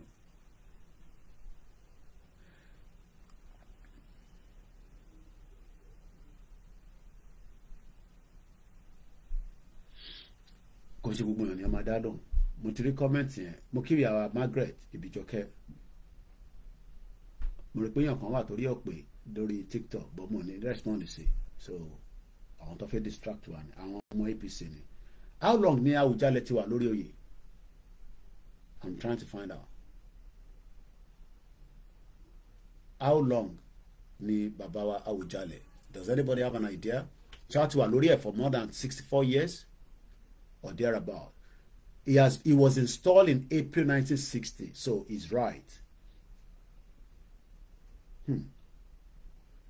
So that means we should get the feed later on TV. I don't know why I'm getting. I might not increase the length. Yeah. Okay, so that means that El-Rufai is saying to Eshegon Egbomishegun, he was there from the younger age, just like Queen of Elizabeth Okuyen. He was installed in April 1960. So that is just even before the independence of Nigeria. Why am I still getting the feed coming out of here? Because feed the area only a couple of right. Okay. Mokiuba Koikimedia backup team. So now, in 64 years, tí bàbá wa Awujale ti wà lórí oyè. Àríyàn kankan tó máa fi jẹ. History said he was 23 years when he became Oba Eshegoni. So, bàbá wa Awujale tí mo fi tọ̀wọ̀tọ̀wọ̀ dárúkọ kádé pẹ́ lórí. Wọ́n ọ̀rẹ́ ní kankan fi jẹ this kí lórúkọ oyè tó fi jẹ this Gbobaniyi of Ijebuland bóyá àrà àwọn ọmọ Ìjẹ̀bú tó wọ̀tẹ̀ bí ààrẹ nìkankan wọ́n ní àti rí pé 1960 so in 64 years Akim Adeomoke went out lórí ètò pẹ̀lú wa. And like I said, we open the phone line in case then number any input if you disagree. You know, have a number can acquisita. El Rufai is thanking Awujale for making him an important one in Yorubaland today. For making him Moketije Baba as that man that is going to bring development to Yorubaland. So that means bí gbogbo àwọn ẹ má bínú ẹ̀yin ọmọ Ìjẹ̀bú àtẹ̀mí náà bóyá àgbé development lọ síbẹ̀. So El Rufai ọmọ Fúlàní ni agbọ́dọ̀ máa add yẹn mọ́ bí àwọn ló máa gbé development yẹn wá ìyẹn ni bàbá Awujale ṣe wò pé it is worth giving him the Gbobaniyi of Ijebuland. This is a title or a chieftains must be. Awujale have been there for 63 years at the get it yes láti 2nd of April 1960 must be ló kọ́kọ́ gbé information jáde ló pariwo lánàá àbúrò mi àtàtà. My question is, should we be concerned or we should just let it pass again? Ṣé wọ́n ti ń prepare 2031 sílẹ̀ so that tí Tinubu bá máa fi ṣe tán àwa máa rí El Rufai as Gbobaniyi of Ijebuland. Ẹ mọ̀ pé nísìnyí everybody will just forget tá a bá tètè fi sínú program tó wà recorded nísìnyí tó máa fi di 2031 nísìnyí ẹlòmíì kan lè máa bẹ̀rẹ̀ pé nígbà wo gan ló fi jọba and this is where àwa máa wá jáde ní no àwa sọ̀rọ̀ lé lórí because by the time they are putting the campaign out in the next 7 years gbogbo tí Bola Tinubu ní nísìnyí is calm down 7 years maximum but he has the first 4 years which is his mandate. Nobody knows what is going to happen after 2027. Ó máa wọlé ni kò ní wọlé ni ó máa rí ìgà rẹ̀ ni nobody can say. But the question is, should we àwọn ọmọ Yorùbá ni mò ń bá sọ̀rọ̀ láàárọ̀ ẹ̀ ṣé nígbà tí wọ́n bá wá present El Rufai fún wa pé is the next president of the Federal Republic of Nigeria, if you say ó fẹ́ tàbá sọ pé no àfẹ́ Rufai o Kabiyesi sọ pé but is the Awujale àbí báwo ni wọ́n ṣe sọ is the Gbobaniyi is the Gbobaniyi of Ijebuland now. Ẹ̀yin ọmọ Yorùbá ṣé ẹ̀rí nígbà tí mo fi joyè ní 2023 ni. I think they are preparing something and they are cooking it slow. Ẹ mọ̀ pé tí wọ́n bá ń ṣe ẹ̀wà tó bá fẹ́ kó tètè ó máa ṣe ní slow cooker kó lè tètè jiná wọnú dáadáa. What they are preparing now might not mean anything but there is a game plan. Ṣé Bola Tinubu ló wà behind it pé kí bàbá wa Awujale kó jọ nínú ọlá tóun náà ní àti tí bàbá ní kó bá wọn fi El Rufai joyè torí pé àdéhùn ti wà pé òun ló máa gba oyè yẹn lọ́wọ́ òun. We don't know. Even Ahmed Lawan gan sílẹ̀ wá sọ pé òun náà máa joyè. Ó dà pé Ahmed Lawan náà joyè láìpẹ́ níjẹ́ ní Ọ̀yọ́ state. Why don't fi gbogbo wọn joyè nílẹ̀ Yorùbá? Is there a game plan for the north so that we can be looking at them as one Nigerians? Mo kí Yami Fatima Mustapha, mo kí gbogbo ẹ̀yin olólùfẹ́ wa, mo kí gbogbo àwọn èèyàn ní I inquiry why Akure gave chieftaincy to Buratai. A high chief of Akure responded to me by saying some chieftaincy titles are not really relevant. Okay, so that means we should just say eléyìí náà wà relevant. It just means nothing, but it's just to say that in 64 years reign of this our king, wọ́n tí fi oyè yìí jẹ fún outsider rí El Rufai tó jẹ́ terrorist Boko Haram man, which I will now read something to us again that I picked up about El Rufai. Ó ṣe wá jẹ́ El Rufai ni wọ́n wá rí tí ààrẹ lò mí. I am also privileged to be the first Nigerian outside of the southwest of Nigeria to be conferred with a chieftaincy title by the Awujale in his nearly 64-year reign. Kí ló wá dé tí ọba jẹ́ kí a rí kí ló máa ń pè kíní ẹ̀ this why now? Because if in 64 years bàbá yóò fẹ́ ní kọ́kọ́ joyè rí outside our territory, kí ló wá fà, kí ló ṣẹlẹ̀, ta la ṣẹ̀, kí ṣe wọn náà kọ́ra wọ́n fi Ganduje náà jọ oyè ní last year. Gbogbo àwọn tó bá joyè ẹ̀jẹ̀ bá máa fi sí comment section ká lè máa pick ẹ̀. Gbogbo àwọn tẹ́ bá rántí ní north tó wá fi joyè nílẹ̀ Yorùbá. The question is, should we just say it's irrelevant or should we just say we are concerned? Ẹ ṣé gan Yawa Fatima. Mo ń kí gbogbo ẹ̀yin mo ń try láti wo gbogbo comment ni ká má miss èèyàn. Bàbá mi Shitu wọ́n ní ẹ kú weekend. Bàbá mi Ọ̀túnba Bóyè ní he was there from 1960 ní April. Mo kí gbogbo ẹ̀ tẹ́ ń darapọ̀ mọ́ wa. I am not here to knock our king. I am just here to ask question. Why ta break head gene yẹn mo fi find out. Kí ló dé tí bàbá wa after 64 years ṣé pressure wá látọ̀dọ̀ Tinubu ni? Because ọmọ olódù ọdẹ ẹ wò mí dáadáa sí tó kàn pẹ̀lú Tinubu ọba lèmi fún lọ́wọ́ gbogbo ọ̀rọ̀ Tinubu yẹn I don't care. But in tí mo fi bẹ̀rẹ̀ ni pé ṣé Tinubu pressurize ọba wa pé kó fún Rufai lóyè yìí? Because in 64 years ọbalẹ̀ Yorùbá ò fi anybody joyè outside the territory of Yorubaland ìyẹn ní Ìjẹ̀bú bẹ̀ yẹn o.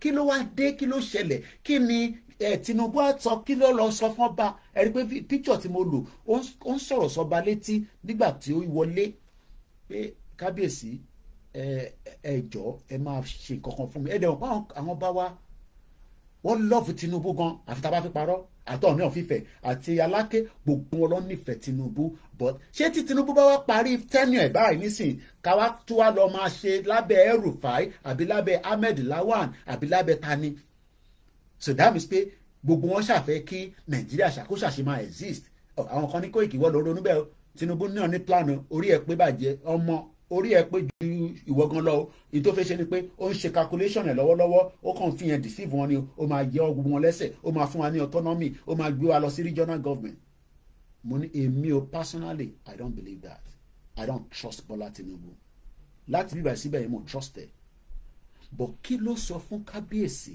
kí ni Tinubu lọ sọ fún kábíyèsí tó fi di pé after 6 months tí Tinubu dórí oyè kábíyèsí wá rí pé kí ló dé tí wọ́n fi jẹ́ nígbà tí Buhari wà níbẹ̀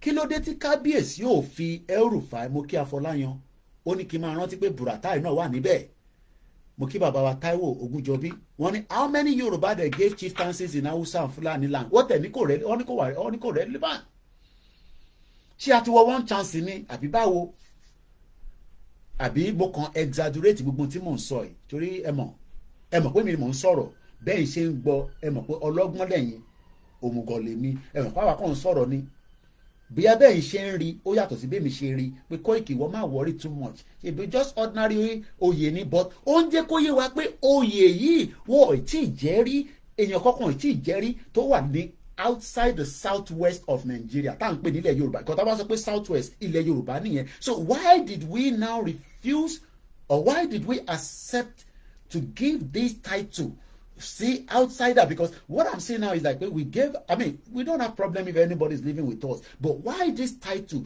tí ọba òfúnyàn kankan rí bàbá mi ẹ má bínú pé mò ń wọ ẹ dà pé ìyá mi nìkan picture bìrìlẹ̀ ẹni this is shocking o Awujale confer title to an outsider unbelievable this is not ẹjẹ ń pin yẹn ẹjẹ ń bá yín pin ẹ mọ́lẹ̀ níṣòro kí n lọ delete ẹ mọ̀ pé òmùgọ̀ ni mò ń dá kankan mọ̀ mo kàn ń béèrè ni gbogbo tí mò ń béèrè because ìtàn jẹ́ kó yé wa tẹ́lẹ̀ ni pé Rufai wà lára àwọn Rufai kò tí mi mo sọ ó wà lórí Chinese television ó ní àwọn sanwó fáwọn Boko Haram pé ẹ padà á ti gbàjọba nísìn Buhari ti débẹ̀ àwọn Boko Haram náà wọn ò lọ o àwọn náà nídìí ilẹ̀ àwa fi jẹ ọba wọn ní Buratai ní Òkè Ògùn bàbá mi Abíọ́dún kílẹ̀ yìí sọ wọ́n ní ọba Awujale really disappointed the few Yoruba who think is a well reserved ẹ má ẹ̀ka wá sọ bẹ́ẹ̀ ọ̀bì kókó má jẹ́ pé Tinubu mo trust Tinubu ọmọ ẹ̀rọ tí ẹ̀gbọ́n mi kan tó wà lamẹ́ríkà ẹ̀gbọ́n ẹni ọmọ olódù ọdẹ Tinubu can do and undo ṣé Tinubu ló pressurize ọba wa pé kó fi Rufai joyè because ẹ mọ̀ the word Malam Rufai ó náà pẹ́ ti gbàgbé ní Rufai sọ ó ní wọ́ọ̀ bí ẹ má bínú bí ṣe fẹ́ lo èdè yìí kò ń ṣèdè ọmọ aláta ó ní ẹjẹ ń sọ ìní ìwé tó máa wà kíyàn máa rò pọ̀ ọmọ aláta ní ọmọ ẹlẹ́ran àwọn tó ń ṣe kò sí nǹkan kan tó rán but posh lèmi private school ni mo lọ Rufai said and I quote there will never be a Christian governor in Kaduna State ẹ rí i pé mo sọ kó dàbí pọ̀ ẹ bá fẹ́ ṣe bí tàwọn ọmọ ẹlẹ́ran Rufai sọ pé kò ní wọ́n bí gbogbo Christian kankan dá tó máa jẹ governor ní Kaduna the same Rufai yẹn la wá rí pé ó tọ́ka fún ní oyè tí wọ́n ti fi jẹ rí ní outside of our shore. Should we be concerned or should we just let it pass? Because ìpín Nàìjíríà máa ń jẹ́ kí nǹkan kó pass púpọ̀. Koiki ọmọ sọwọ́ nù wàhálà ìgbọ́n ti pọ̀ jù. Máa pariwo Yorùbá nation ìwò tún ló pọ̀ pẹ̀lú kí ọmọ Ìjẹ̀bú ni mí. Proud Yorùbá. Ìyẹn kan ni ẹ mo ní British citizen ni mí ẹ̀ tí bá wá jẹ́ British citizen kọ́. Ìyẹn wá ní kí n má jà fúnra mi ni. Ganolo Edeni, Mr. Koiki, I bet my chest that our lovely king of Ijebu, he can do such a thing. Ẹ̀yin mọ̀ ni. Ẹ bá wọn sọ, ẹ bá wọn jí àbẹ́kọ̀ ń bẹ́ẹ̀tì. Ẹ má lọ bẹ́ẹ̀tì.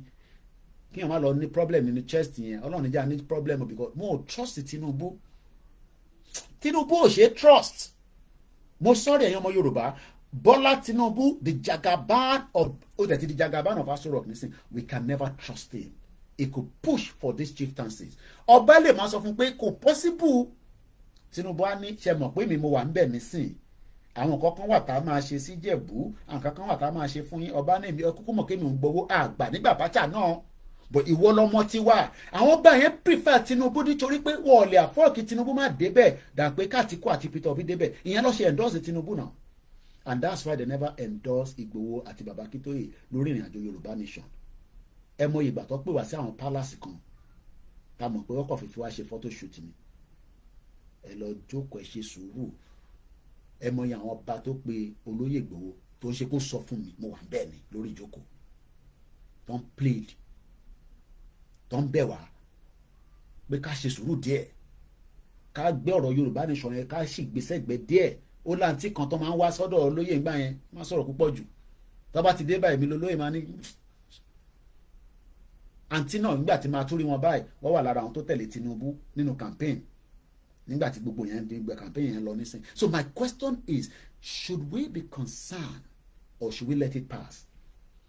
A máa ṣojú òpin yẹn exactly 12 kilo nísìn. So ó wá ní ká báwọn dúpẹ́ o Rufai ní kí n báwọn dúpẹ́ lọ́wọ́ gbogbo ọmọ Yorùbá o kò ń ṣe ọmọ Ìjẹ̀bú nìkan ó ní gbogbo ẹ̀yin ọmọ Yorùbá ó ní ká báwọn dúpẹ́ lọ́wọ́ yín pé ọba ilẹ̀ Yorùbá o ó fóun ní táìtù tí wọ́n ti fún ẹnì kankan rí tó ń ṣọmọ Yorùbá. Ẹ rí i pé alhamdulilayi rabbil alamin adúpẹ́ lọ́wọ́ Jésù Kristi adúpẹ́ lọ́wọ́ àwọn òní ilẹ̀ wa pé àwọn bá wa rí Rufai láti gbé oyè fún ìyẹn Boko Haram sponsor. Ìyẹn ni tó sọ pé Christian ò ní joyè kankan ní gọ́vnọ̀ ní ìlú Kaduna. Èmi kúkú kọ́ mo sọ ó wá ní ká báwọn join ní àdúrà lẹ́ni yo only because I am now to be recognized as the Gbobaniyi of Ijebuland. I am grateful to Kabiyesi Awujale for the recognition and thank all those who have wished me well and success. Ṣé iná wish the success? What is in this? Ṣé ìkọ̀kan penetrate? Ìyá mi Margaret kí lè sọ grandma wọ́n ní the one who reply said some chieftaincies are honorary but I asked what Buratai did for Yorubaland in Akure indigene for the progress. He has no more response. Owó tí wọ́n náà wọ́n nìyẹn ìyá mi. Gbogbo ìtọ́ sọ fún yìnyẹn wọ́n kọ̀ ẹ mọ̀ pé wọ́n ní àwọn kọ̀ọ̀kan tó máa sọ fáwa láti jẹ́ kí inú wa kó dùn àti wọ́n one chance báyìí o. Ìyá mi Bolúwa ti fẹ́ ní dùgbẹ̀dùgbẹ̀ tó ń lùmù nílẹ̀ Yorùbá. Ẹ̀gbọ́n mi triple wa ní èyí tí wọ́ is more than one chance we have entered 100 chance. Kò ní wá jẹ́ mi nìkan ni máa sọ̀rọ̀ yìí a jẹ́ ká ṣojú òpó bó ká tó ṣojú òpó who is Rufai? Ẹ jẹ́ ká kọ́kọ́ lọ ka tí Premium Times kọ lórí ẹ̀ ní August yìí. Exclusive ministerial screening inside SSS allegations against Nasir Rufai. It's just an allegation. They might have to prove it. Princess ni àwọn ọba yìí wàhálà ti dé báyìí o. Bàbá mi ọ̀nà Adé Ọláfọ̀tún ní shame on us as Ijebu sons and daughters. Báwo ni ṣé wàá ṣàwákọ́ làbí jẹ́ ẹ̀? Kí ló sọ? Ògúnmọ́lá ní Tinubu should keep short. It's not different from Buhari. Before 2031, Biafran will have scattered Nigeria by God's grace. Ògúnmọ́lá ló sọ bẹ́ẹ̀. Ó ní our kings are máa yẹ kí n sọ yẹn kọ́ máa ní Koiki ìwọ ló sọ pé ọba tó ṣe kinní kan ìyẹn máa mú lọ fún Gbòho nísìn pé Gbòho control Koiki náà ó tún ti ṣe program kan náà mọ́mọ́ yìí àwọn kan tó wà lórí ètò báyìí nísìn wọ́n fẹ́ wá bí ṣe máa ṣe ọ̀rọ̀ sọ tẹ́ máa gbé lọ fún Ìgbòho torí olóyè máa fi jì pín nísìn á pé coordinator àwọn ti ń pè mí kẹ̀ ń pè mí láti ilé o wọ́n náà ṣe program lẹ ṣe yẹn that's tọ́lá ayé bá sí lórí program wọn kó bàbá busy wọ́n ṣe máa ń ṣe nìyẹn tí bá ti parí program tán bá wọ́n ti pe chief pé kó control mi àbí nǹkan tẹ́ máa ń sọ wọ́n nìyẹn wọ́n ti pe chief ó yà àwọn tó wọ́n wà lábẹ́ tó báyìí wọ́n máa ti pe chief láti Nàìjíríà wọ́n máa ti pe chief láti diaspora pé coordinator ẹ̀ àbí spokesman ẹ̀ àbí kí ló náà pè lọ pé kó sọ fún wọn ẹ̀ràn tí a ṣe program kan nígbà mo wà lọ́dọ̀ chief mo fi sọ̀rọ̀ yẹn mọ́ púpọ̀ mo kí bàbá Kẹ́hìndé ẹ̀gbọ́n mi kan travel padà wá sí Nàìjíríà ní láti London wọ́n dẹ̀ ṣèdè London kò tí pé 24 hours wọ́n náà pé àwọn padà ní pé èmi àti Ìgbòho wa gbọ́dọ̀ yọjú sí palace olóyè ní palace ìbò palace kọ́ polosi ni àlọ́ palace èyí tí Kóìkì sọ èmi mo sọ olóyè kò ní bàjẹ́ pẹ́ Ìgbòho ìṣà irú mọ́lẹ̀ tó ń fi now ẹ jẹ́ ká gbọ́ kí ló dé tí Rufai ṣe sọ pé òun ò ṣe minister because wọ́n máa screen ẹ̀ though Tinubu fẹ́ push ẹ̀ ẹ̀dá gbọ́n kan tí Premium Times sọ allegations of human rights abuses unguarded public utterances and a purported flood of petitions are the issues advanced by the state security services against the nomination of former governor Nestle El-Rufai of Kaduna. Emikomuso, this is what the Premium Times said. Ẹni tá a wá rí gẹ́gẹ́ bí ẹni tó yẹ ká fún ní Gbobaniyi of Ijebuland. Ẹni tí kò ní love for human. Ṣé rántí Daddy Yati? How many people know Daddy Yati? Àti gbàgbé. Daddy Yati was a critic of El-Rufai. Wallahi ta'ala small billahi lazilawa. Mo bí sí bàbá yẹn wà títí di wákàtí. Ìyá mi Victoria Ajibola Ojo mo fi tọ̀wọ̀tọ̀wọ̀ dárúkọ yín mọ́mí grandma wọ́n ní religion don brainwash. If you notice, most of the southwest Oba are Mùsùlùmí and this part of fuller agenda to take over Yorubaland. Look at Olúwo, gbogbo wọn ló máa ṣẹ̀sín ní àṣẹ Èdùmàrè. Ìyẹn kan ní I won't agree with saying same to Ijebuland. I am an Ijebu woman. Okay. Bàbá mi bàbá Òkèwò sọ pé there is an ulterior motive behind this. Àwọn kan tẹ̀ ní pé Koikimedia káṣí máa wọrí nípa yẹn. My question is, should we be concerned? Because in tí wọ́n jẹ́ kó yé wa according to Premium Times lórí El-Rufai náà ní síyan Malam El-Rufai the former governor of Kaduna State là ń sọ̀rọ̀ ẹ̀yọ́ ó ti wọ́n máa fi jẹ oyè lénìí oyè yẹn wọ́n ní wọ́n jẹ́rí nílẹ̀ Yorùbá fún outsider ẹni tó kì í ṣe ará Yorùbá ọba wa sọ pé látòrí tèmi a máa dá padà a máa jẹ́ kí ìfẹ́ kó wà láàrin àwa àtàwọn ẹ̀yà ti ìkejì wa ẹja fúnnu lọ́ba ẹja fìjòyè torí pé ó máa mú development wá sọ́dọ̀ wa wọn ló máa mú development wá irú development ẹ̀ mú wá ìtì mọ̀ torí pé a gbọ́dọ̀ tún bẹ̀rẹ̀ pé irú development wo bàbá mi Adégbọ́lá sọ pé all these obas are disgrace to we Yorubas èmi kọ́ mo sọ ẹ̀yin lẹ sọ yẹn mo ṣe dárúkọ yín Rẹ̀mí Lẹ́kún Adélẹ́yẹ sọ pé ọ̀rọ̀ yìí máa wá fi wá ga jù báyìí o tí mo lè máa rán àwọn ọmọ Ìjẹ̀bú tó bá ń ṣojú ìdí ọba tó fine tó beautiful àwárí ni tó lè sọ pé olówó láàrin wa ń bẹ̀ yẹn tálíkà láàrin wa ń bẹ̀ yẹn ẹjẹ́ àfi jẹ Gbobaniyi àwa lọ lo El-Rufai after 64 years tí bàbá wa Awujale tí mo ṣí fìlà fún yín bàbá ẹ wá sọ pé àbí òyìnbó máa ń sọ pé ìyá mi Kristi sọ pé hey ó ga o must be mo kí ẹ ó ní àwọn alátẹnujẹ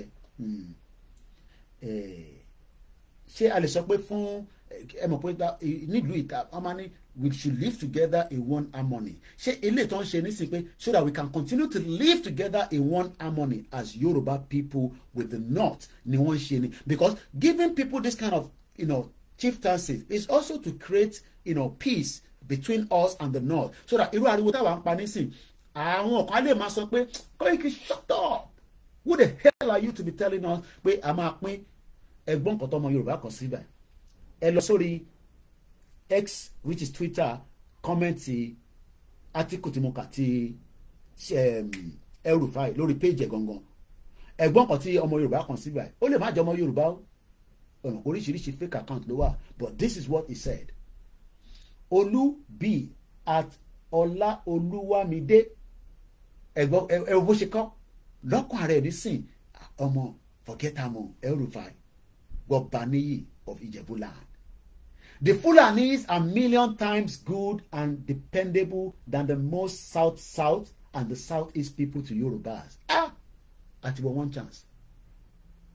Ó dà pé ẹ̀gbọ́n kan tí mo kà ní sí.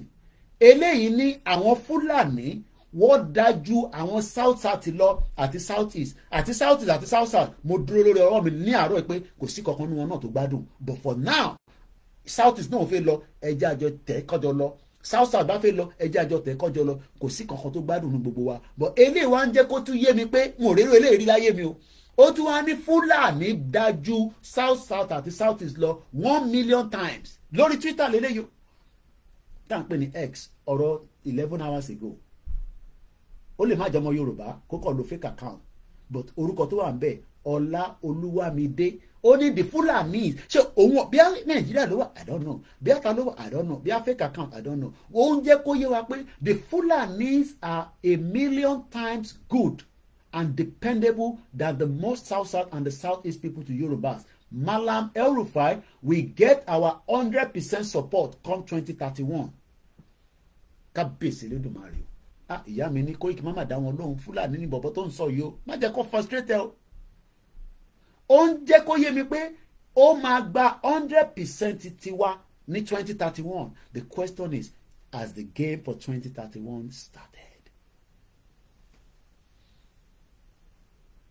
Ẹ̀dá aṣojú òpó torí mo fẹ́ kí wọ́n wá dáná mo dẹ̀ fẹ́ kí ó jẹ́ èmi mò ń disturb wọn nínú ilé èmi náà dẹ̀ láti jẹun so kápọ̀ tó ṣe ojú ẹ̀ tẹ́ wà lórí Ọláyọmí Kóìkì ẹ̀ sọ̀kalẹ̀ wá sí àwọn platform ìwà tó kù kí ẹ lè máa gbádùn the last part eléyìí tó kù nísìn.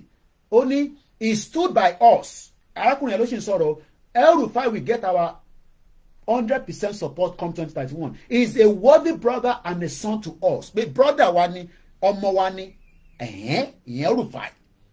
Ó ní ó dúró ti Bola Tinubu. Ó ní we shall stand by him when it is his turn. El-Rufai ló kàn 2031 is loading. I hope we are all listening. Èmi kọ́ mo sọ nínú comment kan mo ti rí eléyìí o. Ẹ dẹ̀ mọ̀ pé wọ́n ní nínú rọ́ ìyàn aró ti tọ́ ń bẹ̀. Bọ́rọ̀ ń ṣeré nìyẹn. So that means pé orin tó máa kọ ní 2031 ni pé on your mandate El-Rufai on your mandate El-Rufai on your mandate El-Rufai. Wọ́n ní Bola Tinubu is not Ìjẹ̀bú bó ti influence ọba wa báyìí. Mọ́mì àmọ́ pé kò ń ṣe ọmọ Ìjẹ̀bú bó ti influence ọba wa. Ìyá mi bolúwa ti fẹ́ Kóìkì ọmọ Fúlàní ni ọmọ ẹrú. So, and many people have congratulated El-Rufai in that comment section. Eleni, Yoruba has a way of rewarding forthright people. Kórèdé Sànyà lélẹ̀ náà jẹ́. Ó ní àwa Yorùbá àmọ́ bá ṣe máa ń fún àwọn èèyàn ní nǹkan tá a máa fi ń dúpẹ́ fún wọn. Àwa fi ọba wa ó fi Gbobaniyi ó fi dúpẹ́ fún El-Rufai pé ó tẹ̀ dúpẹ́ tó bá jà pẹ̀lú Tinubu. Eleni ló sọ bẹ́ẹ̀ ó ní Yoruba has a way of rewarding forthright people. You stood when many were afraid. You lead the team that insisted power should go back to the north, to the south. Soon, power is coming back to the north.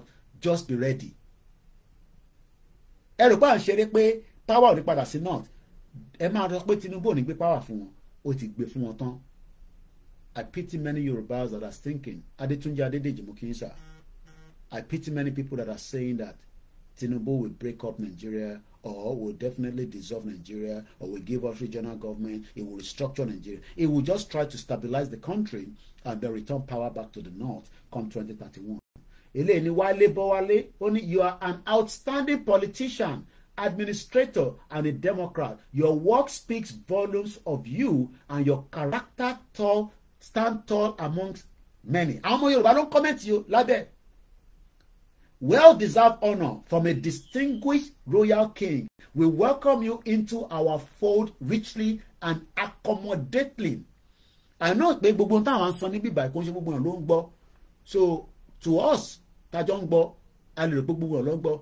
To some it is just that kò sí nǹkan kan tó wrong pẹ̀lú nǹkan tó ṣẹlẹ̀. Ẹ jẹ́ ká open phone line yẹn briefly because mo fẹ́ end the program yẹn. +44 ẹ tẹ́wà lórí TikTok, Instagram Olayomi Koiki. Ẹ máa lọ sórí another platform wa 13 stream. We have multiple platforms so you can enjoy people that are going to call in. Tábà dẹ́rẹ̀ tó máa pè, I will end the program and I will say thank you so much. Saturday ó yẹ kí àwọn fi sinmi pẹ̀lú family ni, but as you always say, irú eléyìí kò ń ṣe eléyìí ní Bob Nasir El Rufai. Ẹran tí gbà kan tó ṣe Bob Marley lé lórí, the same El Rufai, Gbobaniyi of Ijebuland. Àwọn ọmọ Yorùbá, they're so excited. Eléyìí ní Akogun first. 2031 is already loading. Only the smart people knows the importance of collaboration, influence, goodwill instead of arrogancy, threat, and gaslighting. They are already preparing. So let's bring some people in through the phone call. I'm going to end the Olayomi Koiki. Please join me on the other platforms so that you can enjoy those that are going to be calling in. I can see somebody have sent a request. Briefly ni tẹ́bá ti wọlé, tẹ́bá ti sọ̀rọ̀ yín tán, mo máa yọ yín lẹ́sẹ̀kẹsẹ̀. Ẹ̀gbọ́n mi Gbẹ̀du wà lórí ètò, so mo dẹ̀ ní jẹ́ kẹ́ lọ púpọ̀ torí like I said, ìyàwó mi fẹ́ dáná and I'm holding her because I know she wants to come downstairs. Ó dẹ̀ ti bẹ̀rẹ̀ sí kitchen, gbogbo ẹ̀ máa ṣe pàkàpàkàpàkò. Èmi náà dẹ̀ láti jẹun. Ẹ̀gbọ́n sókè ẹ̀gbọ́n mi Gbẹ̀du, ẹ jẹ́ sáré gbọ́ látọ̀dọ̀ ti yín. Ẹ jọ̀ọ́, ìyàn kọ́kàn dẹ̀ gbọ́dọ̀ bu ọba ní orí platform mi o, mo bẹ̀ yín torí ìbíbà yóò ṣe ìta máa bú àwọn èèyàn ẹ make submission yín kòlùkàlùkù dẹ̀ ẹ̀gbọ́n sókè ẹ̀gbọ́n mi Gbẹ̀du káàárọ̀. Ẹni bá fẹ́ bú ọba máa ṣí líǹkì mi ní 1 hour ní 10 minutes 20 minutes time bó wá bú ọba ń bẹ̀. Òtítọ́ ẹ̀mí náà á darapọ̀ mọ́ yín bẹ́ẹ̀. Mo kí ìyá mi comfort mo tẹ̀wọ̀n pé ti fowó síbẹ̀ fún mi látẹ̀ǹkan ẹ má bínú pẹ̀lú ọ̀rọ̀ dẹ̀ ni. Ẹni Koiki, our obas are the major problems of Yorubaland. They are very corrupt, selling out Yoruba gradually to become like Hausas. Kọ́mẹ̀tì tẹ̀tí pọ̀ rẹpẹtẹ níbẹ̀ ẹ̀bọ̀n mọ̀ rí ẹ má bínú just reason mo kí gbogbo yín. Ẹ̀gbọ́n mi Gbẹ̀du ẹ̀gbọ́n sókè mo gbádùn yín sà. Ṣọmọ nígbà tí mo jí láàárọ̀ yìí, àwọn látànà ọba yẹn ló ti rí bákọ̀bákọ̀ lára mi. Ok. Mo wá jí láàárọ̀ yìí, mo bẹ̀ sí ń tó àwọn kọ́kọ́ tí mo fẹ́ ṣe jọ. Ni mo ṣètò wá gbọ́ program ẹ̀ ń sì mi ṣètò wá rí pé. confirm ni. Gbobaniyi lọ́lọ́. Wọ́n try. Ẹ jẹ́ ká dúpẹ́ náà ọba wa. Ṣé bá ń pè ìjà wọn ni tẹ́lẹ̀tẹ́lẹ̀?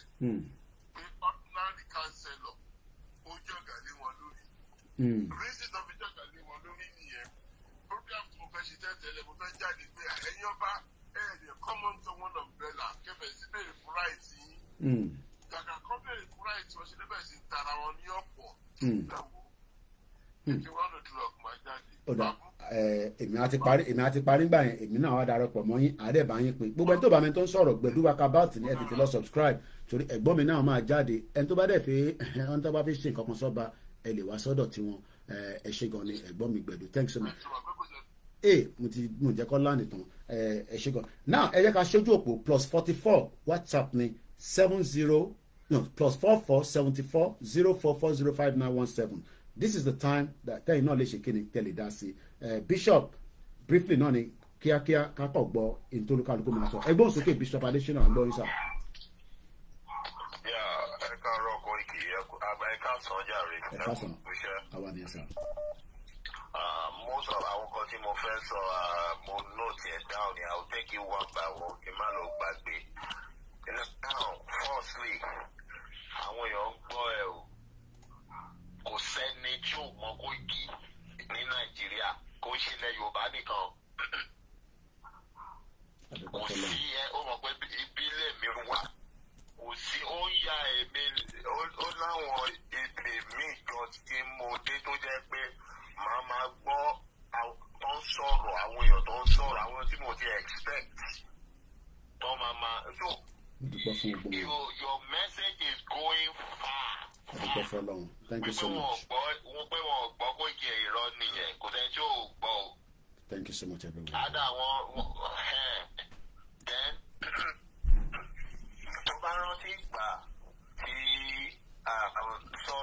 on media, some and we are talking about structure for M1. Benny, sir. Benny, yeah. Submission to me. Nínú submission and money, the first thing is That's my submission. Money and one gun ni one just informant for military. From the kini category one, not first class, second class. Tó bá di pé ẹmu à ń ṣẹlẹ̀ nílé, ẹ mọ̀ pé wọn nílẹ̀ tó fẹ́ mú ọ̀rẹ́ ni yàn mú anybody. Yeah, mo rántí submission ni. Àwọn bá yẹn náà máa lọ bá state. Àwọn bá yẹn ló mọ àwọn tó wà ń community wọn. So mo sọ that time, àwọn bá ẹni náà tí ò bá ti sí ọba, the military or the defense or whoever want to calm the situation, that they will be confused. Àwọn gan máa jápa tí wọn ló ti dàrú ní wọn máa jápa. Because those traditional rulers, they are the first security and the leader and the owner of the territory or the land or the area. Okay. So tó bá ti kọ́kọ́ mú àwọn ló máa sọ ibi tí àwọn tó ń da area láàmú tó mọ̀, so that they can calm everything down. Tó bá ti lọ mú àwọn ọmọ yẹn. Okay. So I said that time. People should forget integrity for any of our traditional rulers. So in Nigeria for now, don't trust any king.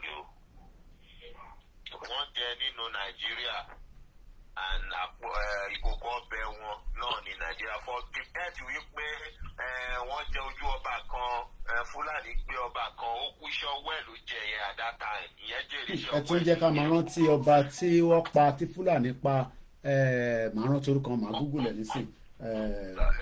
Ọba Olúfọ́n Ọ̀fìfọ́n.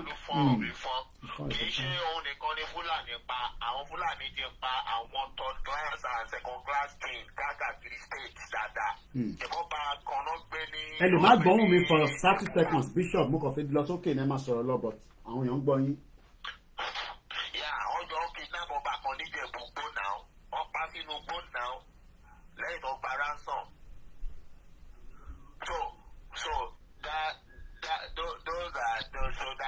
there's no need of being disappointed that they are all working together with the politicians, and when the politicians are confused, they go back to this traditional king. So they are all together. So nǹkan tẹ́mi kàn máa sọ lórí ẹ̀ is that mo mọ ẹ̀ṣẹ̀ tí Yorùbá ṣẹ̀. I know that okay, you still be back on the seat now. Mo mọ ẹ̀ṣẹ̀ tí Yorùbá ṣẹ̀ tí àwọn ará ìlú tí wọ́n bá ń wo ìgbésẹ̀ tí àwọn ọba aládé wọn tí wọ́n ń gbé, wọ́n dẹ̀ mọ̀ pé kò bá instruction àwọn alálẹ̀ mu. Àwọn afọbajẹ wà bẹ́ẹ̀, gbogbo wọn tó bá ti gbowó tí wọn ò lè sọ̀rọ̀ mọ́. Then a ní àwọn tó jẹ́ pa dífàlà fún ọba Kábíyèsí láti ní babaláwo kan. Tí babaláwo yẹn bí adviser tó bá ti ń sọ fọ́ba, tọ́ba ò gbọ́ràn, bóyá ó fún ló wá gbẹnu dákẹ́ ni. Now the last hope is àwọn ará ìlú fúnra wọn. Okay, ìgbádùn yìí Bishop mo ti wà lórí ìjókòó padà. Ẹ bá ṣe kíákíá tó rà ló ti tó pè.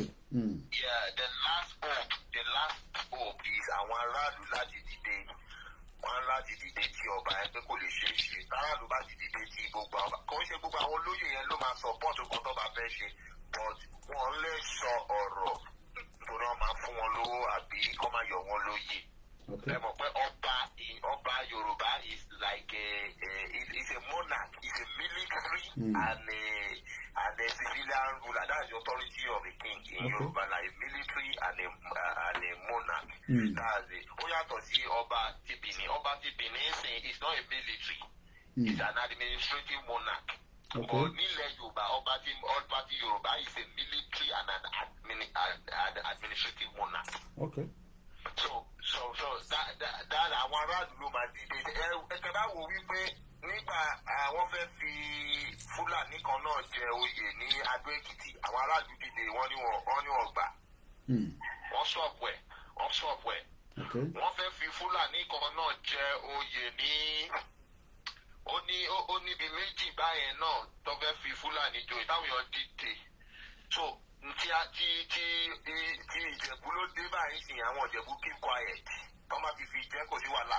Wọ́n ní Fúlàní is that wọ́n rí pé cattle rustling strategy ò ṣiṣẹ́. Ẹ lè fi màálù wá gbalẹ̀ kò ṣiṣẹ́. Àwọn Yorùbá dìde, Ìgbò dìde, gbogbo wọn lé wọn padà. So the next strategy now is to come through relationship with the kings.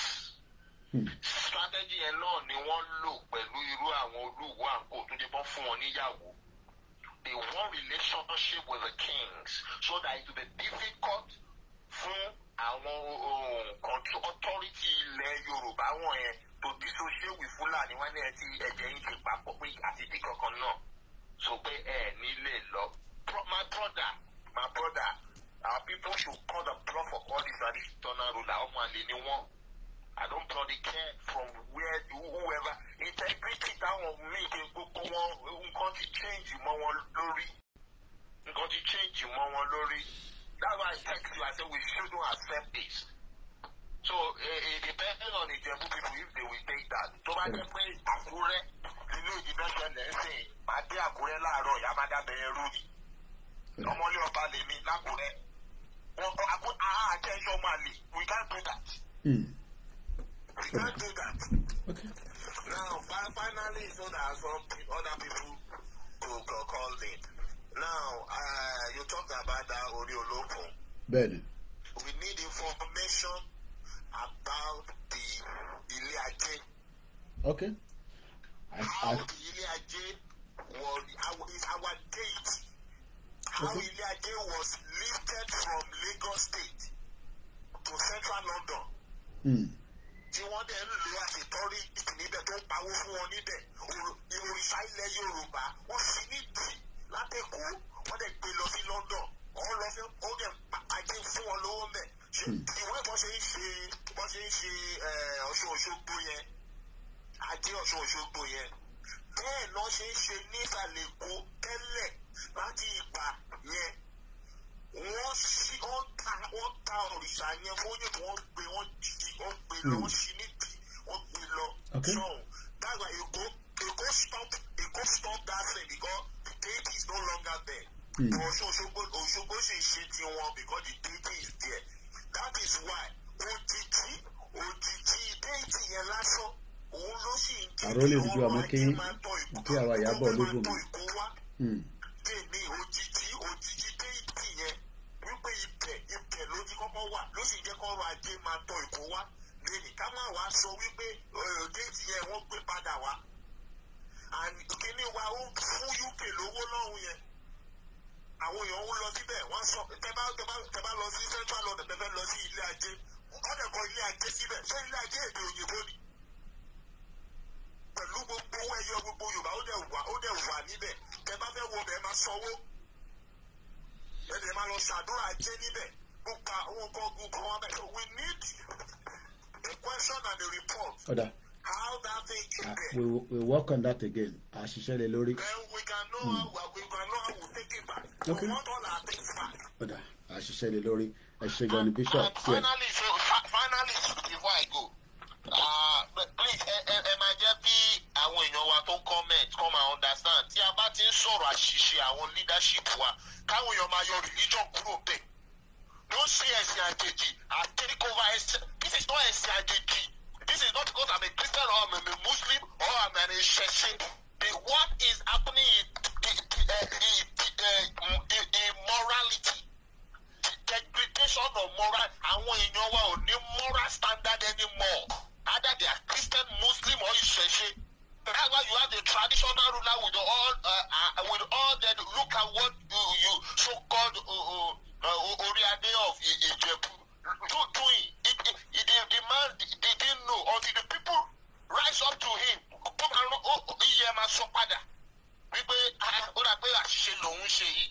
people kept quiet, so he will write down.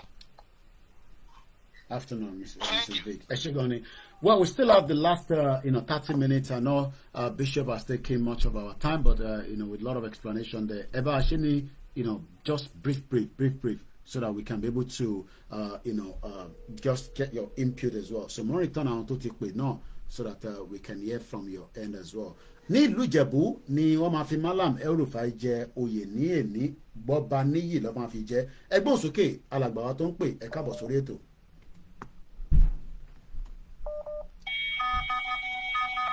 Hello. Hello. Bí ẹni àmọ́ tó ṣẹlẹ̀, it doesn't seem that we can hear what you're saying. Ẹ já lọ sọ́dọ̀ mother wa náà kan gbọ́ látọ̀dọ̀ wọn. Mo kí gbogbo alẹ́ nǹkan sí o. Ẹgbọ́n sókè. Ẹ ṣe gan ni bọ́sbọ̀. Ẹ káàsán, mo kí gbogbo ọmọ Yorùbá. Ó ṣe ni láàánú pé àwọn bá wá wọn ò mọ nǹkan tó ń ṣe. It's a pity. Yorùbá àwọn bá wá wọ́n ti fẹ́ ta ilẹ̀ Yorùbá. Very soon wọ́n á sọ Yorùbá di Yorùbá Fúlàní. That's what they will turn Yorubaland to. Awujale of all people. Kí ni El-Rufai lè gbé fún wọn? And I have a belief pé Tinubu ló bá ìtàìtù yẹn fún El-Rufai. Just to have this support of El-Rufai ní government yẹn. Pending the time ní power tó fi padà lọ sọ́dọ̀. Àánú Yorùbá ṣe mí o. We are losing it day by day. Day by day. Kí àwọn ọmọ Ìjẹ̀bú kán dìde kán lọ bá ọba yìí. Wọ́n gbọ́dọ̀ lọ ṣígbá fún bàbá yìí. Bàbá yìí ò ń ṣe bàbá Yorùbá. Wọ́n kàn ní kán má máa bú àwọn ọba ní àwọn ọba yìí. Ó yẹ ká ju òkòkò ló yẹ ká jù pa wọ́n. Àwọn ọba Yorùbá wọ́n bẹ̀rẹ̀ sí ní fi àwọn Fúlàní jẹ oyè rádaràda nílẹ̀ Yorùbá. Tó bá yá àwọn pípù yẹn máa gbálẹ̀ Yorùbá. They are coming. It's a pity, it's a shame. Shame on this upper for doing this. Ó burú jáì pẹ̀lú gbogbo nǹkan tí ó ń ṣẹlẹ̀ ní ilẹ̀ Yorùbá tí ó yẹ jíjẹ tiẹ̀ ní next thing tó yẹ ká máa sọ. Is this the right thing to be doing at this particular time? Tí everything wà upside down. Ìyá ń jara ìlú, ebi ń pa wọ́n, wọn ìlú òrojú ìlú ọ̀ráàyè, ẹ̀fẹ̀yàn kan joyè. It's a big disgrace. I'm really sorry to say this. Bí ó ṣe ń bí mi nínú, tí n bá rí access sí bàbá yìí, nǹkan tí màá ṣe mi ò lè sọ síta. Personally, mo lè ṣọ́ọ̀bù ẹ̀ kó má lè mí mọ́. What a disgrace. Àwọn bàbá yẹn máa dẹ̀ wọ́n máa useless kẹ̀. It's a big disgrace. Àwọn báyìí, gbogbo wọn ní ẹwọ́ ẹ̀ ní. Wọ́n ò fi sọ̀rọ̀ kàìsọ̀rọ̀ ó gbéra. Èèwọ̀ wọn ní ó lọ bá kílélẹ̀ tó ti mọ́lé the Central Bank. Emefiele. Ó lọ bá ní prison. Kí ló ń ṣe àwọn ọba wa? Àwọn ọba wa orí wọn pé. I'm sorry to use that word. Orí wọn pé rárá àwọn ọba Yorùbá. Ó máa ṣe fún àwọn ọba wa o. Ó ṣe fún wọn. Àwọn alálẹ̀ Yorùbá máa bá wọn jà o. Ṣé a rí gbogbo wọn bá ṣe ń kú? Àwọn alálẹ̀ Yorùbá ló ń pa wọ́n. Àwọn alálẹ̀ Yorùbá máa lu àwọn ọba wọ̀nyí pa. Very soon. Bẹ̀kọ́ máa da ilẹ̀ rú kán tó lọ. Kán máa bà Yorùbá land jẹ́ kán tó sọdá síbi tán lọ. Because àwọn alálẹ̀ Yorùbá máa tó pa wọ́n. Nǹkan tí mo fẹ́ sọ nìyẹn. I'm really upset. It's a disgrace to Yorubaland. Ilẹ̀ Yorùbá ni à ń sọ̀rọ̀ ẹ̀ yìí. Inú àwọn màmá wa wọ́n ní inú àwọn ò dùn rárá sí nǹkan tí àwọn ń rí táwọn ń gbọ́ yìí pẹ̀lú ọba tí à ń pè ní Awujale. A lot of us respect. Mo kí bàbá wa, mo kí ìyá wa, mo kí ọmọdé, mo kí àgbàlagbà. Hello. Ẹ kú ètò sá. Ẹ káàbọ̀ sórí ètò. Ètò ni ẹ sà. Ẹ kú ètò bàbá mi, ẹ wo ohun yóò nira, ẹ kú updating tí ẹ ń fún àwọn ọmọ Yorùbá. Adúpẹ́ lọ́wọ́ yín. Wọ́n tún fi àsìkò yìí dúpẹ́ lọ́wọ́ bàbá mi Professor Akíntóyè. Mo dúpẹ́ lọ́wọ́ bàbá mi Ìgbòho-Òòṣà. Ìmọ́lẹ̀ Yorùbá. Ilẹ̀ Yorùbá. Orúkọ yín ò ní parẹ́ pẹ̀lú àṣẹ Ọlọ́run. Mr. Koiki, ẹ má yẹ kí n parọ́ fún yín lórí ọ̀rọ̀ bàbá wa wa tán fi Rufai joyè. Bẹ́ẹ̀ni sà. Ọmọ Ìjẹ̀bú ni mí, ojútì ló jẹ́ fún mi. Ojútì ló jẹ́ fún yín. Mo dé ibi iṣẹ́ mi ní àná. Ẹ̀bá news yìí ti kárí o. Ọmọ Igbo, ó wà lára àwọn tó bú mi. But you claim you are from Ijebu. Look at the olórí ọba of Ijebu. Bàbá mi ní parọ́ fún yín. Mo ojú tì mí. Mi ní parọ́ fún yín bá. Mi ní parọ́ fún yín. Ojú tì ló jẹ́ fún ìran Yorùbá. Kì í ṣe pé bí ọmọ Ìjẹ̀bú nìkan. Ìran Yorùbá ojú tì ló jẹ́ fún wa. Mr. Koiki. Mo dẹ̀ mọ̀ pé ọlọ́gbọ́n ló wà lórí platform yìí. Ọ̀pọ̀. Tí a bá wò ó, ìṣẹ̀ṣe oòrùn àṣìṣe táwọn bàbá wa ṣe. Kìdẹ́ ṣe àṣìṣe ìfẹ́ tí àwọn bàbá wa ní tó fi allow another tribe, another religion coming. Ẹ mọ̀ pé òun ló pa wá lára lénìí tó ẹ pé religion yẹn wá jọba pé ìṣẹ̀ṣe máa parun sẹ́ẹ̀. Ẹni tẹ́ gbà ní àlejò kó wá gbé nínú ilé yín kó wá fẹ́ gbalé mọ́ yín lọ́wọ́. Bàbá kí la fẹ́ pè yẹn ṣe? Ṣé mọ̀ pé àṣìṣe yẹn òun ni ìtawà youth náà tó ń ṣe lórí àwọn bàbá báyìí? Kò jẹ́ ká gba ilé because àwọn bàbá yìí ti ń dàgbà, wọ́n ti ń ta ogún wa. Ogún àwa youth wọ́n ti ń tà fún ará ìta lójú wa. Wọ́n ń ta ogún wa ẹ̀sà Mr. Koiki tí a bá ṣe environmental gbogbo ilẹ̀ Yorùbá lórí ọ̀wọ́n ọba wa bóyá la máa rí ẹni tó ní adé ìṣẹ̀ǹbáyé mọ́ gbogbo wọn ti tà dànù. Lórí ọ̀rọ̀ brọ́dà mi tó sọ̀rọ̀ nípa ajé tó gbé wá sí London yẹn kí ẹ̀yin ò mọ̀ pé nítorí pé anybody ò sọ̀rọ̀ ńgbà yẹn lọ́ ṣe gbé ọ̀rọ̀ ajé nǹkan tí àwa fi ń ṣe ajé òun ló fa a lot of ọmọ Yorùbá tí a fi wá ń ṣerú nílùú èyìnbó. And struggle. Just like ẹrú la wá ń ṣe sà. And struggle ni wàhálà kò yẹ lọ́pọ̀lọpọ̀. And struggle ni we got to pay bills. Mo ti rí nọ́mbà yìí ká tó sọ̀rọ̀ immigration 15 years ní tọ̀dọ̀ tèmi tẹlòmíì kọ́lọ́n bá ń tètè yanjú ẹ̀ fún yín ẹlòmíì sì wà lẹ́nu ẹ̀ báyìí 15 years tó take mi láti tọ́ pé àtẹ̀ kọ́kọ́ fi gbà kankan lọ́wọ́ wọn ká kọ́ máa fi lọ Nàìjíríà tó fi padà fi ṣiṣẹ́ fífa gbòòrò ẹgbọ́n sókè ẹgbọ́n mi gbádùn yín. Mi ń ṣe ọmọ Ìjẹ̀bú-Òde ṣùgbọ́n ọmọ Ìjẹ̀bú ni mí ṣùgbọ́n màá tó wá Rufai náà ọmọ Ìjẹ̀bú-Òde ojú tì ńlá ló jẹ́ fún yín. Tí ọmọ Ìjẹ̀bú-Òde bá jáde lójúde ọba next year á jẹ́ pé ẹ̀ lójú tì. Ládùúrú bí wọ́n ṣe organize ojúde ọba àárí ẹni tó lè mú jáde nínú organizer bó ṣe gbọ́ba ní definitely gbogbo ẹni tẹ́ ń ṣe organizer Ìjẹ̀bú-Òde ojúde ọba definitely ọba ò recognize yín ẹ lè gbọ́ba níyì rárá nìyẹn.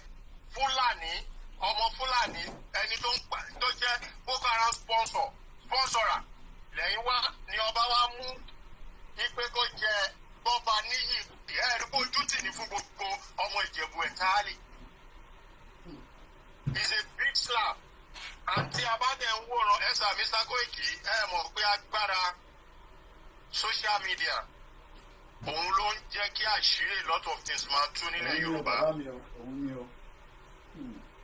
Ní ayé ìgbà tí Ọbásanjọ́ wà lórí oyè ṣe mọ̀ pé gbà yẹn náà pa Bọ́lá Ìgè social media tí ì sọ nípa ariwo yan dẹ̀ ta mo kàn lọ print eléyìí torí àwọn tó wà níwájú ẹ̀ lè máa rí Rufai dáadáa mo kàn mọ̀ lọ print eléyìí ẹ má sọ̀rọ̀ lẹ́gbọ́n mi àwọn tó wà nílé ọ̀dà platform lè máa rí nǹkan. Ọbásanjọ́ wà ń bẹ̀ ìgbà yẹn náà pa bàbá wa Bọ́lá Ìgè ṣe pé social media gbọ́dọ̀ stage ní nítorí kò sí social media. Ẹ parọ́. Ṣé mọ̀ pé nígbà tí wọ́n fẹ́ ṣe ọṣẹ́ fún bàbá wa Sunday Igboho social media ó draw out. Òun ni o. Ọlọ́run jẹ́ ká lò wọ́n ó lò wá láti gbà wọ́n jáde kó lè ní kó. Ṣé torí pé nígbà tí Tani Ọlọ́run tí ó ṣẹlẹ̀ náà Ọlọ́run ló social media láti gbà kúrò lẹ́nu ikú. The same thing sir tí a bá aláwọ̀ kí eléyìí lọ ẹ má yẹ kí n tàn yín sir. Ọmọ Fúlàní máa béèrè oyè ọba nílẹ̀ Yorùbá lọ́jọ́ kan. Ọmọ Fúlàní bẹ́ẹ̀ ni sàyẹn lọ́kọ́lẹ̀ kì í ṣe ní kìrẹ̀ ń ṣọ̀la.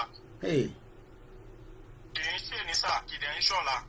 Pẹ̀lú gbogbo ṣé wo bó lè fi Rufai joyè yìí ó máa mú ọmọ ẹ̀ wá lábẹ́lẹ̀ tó máa fi joyè tọmọ yẹn máa wà ń bẹ̀ permanently. Àwọn bàbá wa yìí wọ́n ti dàgbà wọ́n ti ń lọ.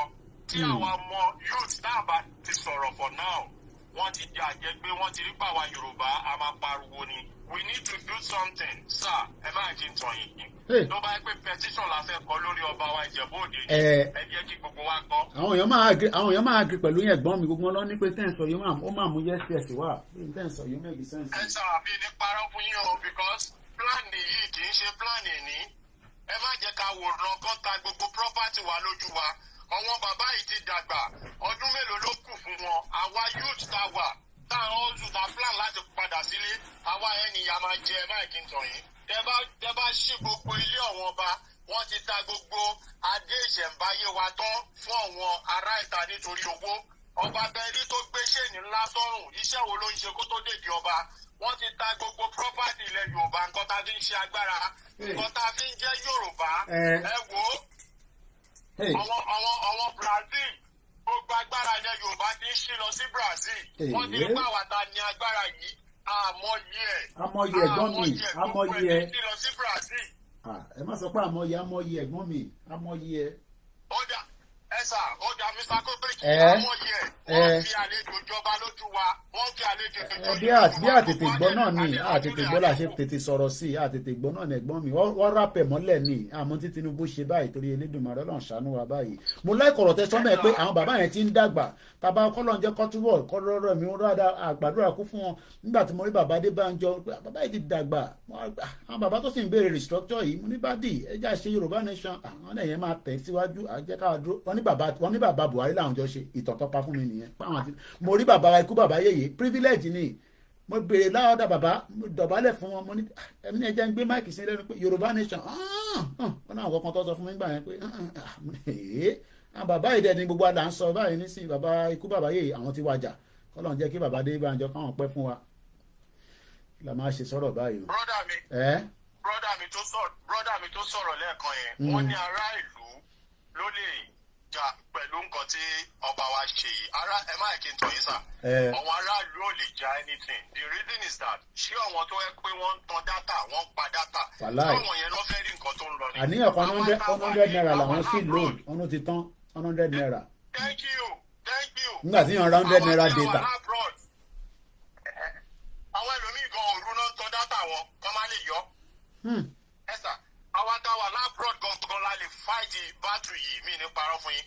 The best solution náà ni Yorùbá nation. Gbogbo ipa fẹ́ lọ gba ajé wa padà. Táàbà tí ìgbàlẹ̀ Yorùbá sà, a lè rí gbà tábà gbà. Àní ẹjẹ́ kọ́kọ́ deliver fún bàbá Akíntóyè kí wọ́n fún ọmọ Yorùbá ní nǹkan tọ́lọ́pàá sọ sí mi tọkọ padà sí mi lórí ọ̀rọ̀ sculpture tí mò ń sọ̀rọ̀ yìí. Sculpture tí orí olókun tó wà ní London lẹ́tà yẹn ló wà wájú mi. Àná ni mo ṣẹ̀ gbà láti October mo ti bá wọn fa wàhálà yẹn pé mo need information lé lórí but ó ní nǹkan tó sọ fún mi màá ṣàlàyé fún gbogbo ọmọ Yorùbá lẹ́tà ẹgbọ́n sókè ẹ̀gbọ́n mi ká tó lè jẹ́ kẹ́lẹ́ omi wọlé. Ṣé pé tẹ́ ẹ̀ sọ nísìnyí pé àṣẹ àti wà ní one chance báyìí ni ọmọ Yorùbá kan sọ pé ó da fún relationship àwa àti north ìtí mò ń kà lórí Twitter nìyẹn wọn ló da fún relationship àwa àti north. Ok, kí Yorùbá mélòó ni north ló fi jẹ Gbobaniyi nílẹ̀ wọn Yorùbá mélòó ló fi jẹ Gbobaniyi. Ṣé dandan ni ká máa embrace wọn ni pé ẹjọ́ ẹ wá bá wa ṣe dandan ni. No, we don't need that. Esther Mr. Koiki àwọn láti ṣe mistake o the reason mistake ni pé nígbà tí ọba Ìwérelé tí wọ́n ń pa èèyàn ní Ìwérelé mistake tá a ṣe ni wípé nígbà tí wọ́n ń pa èèyàn ní Ìwérelé ó yẹ ká fi ọba yẹn ṣe example.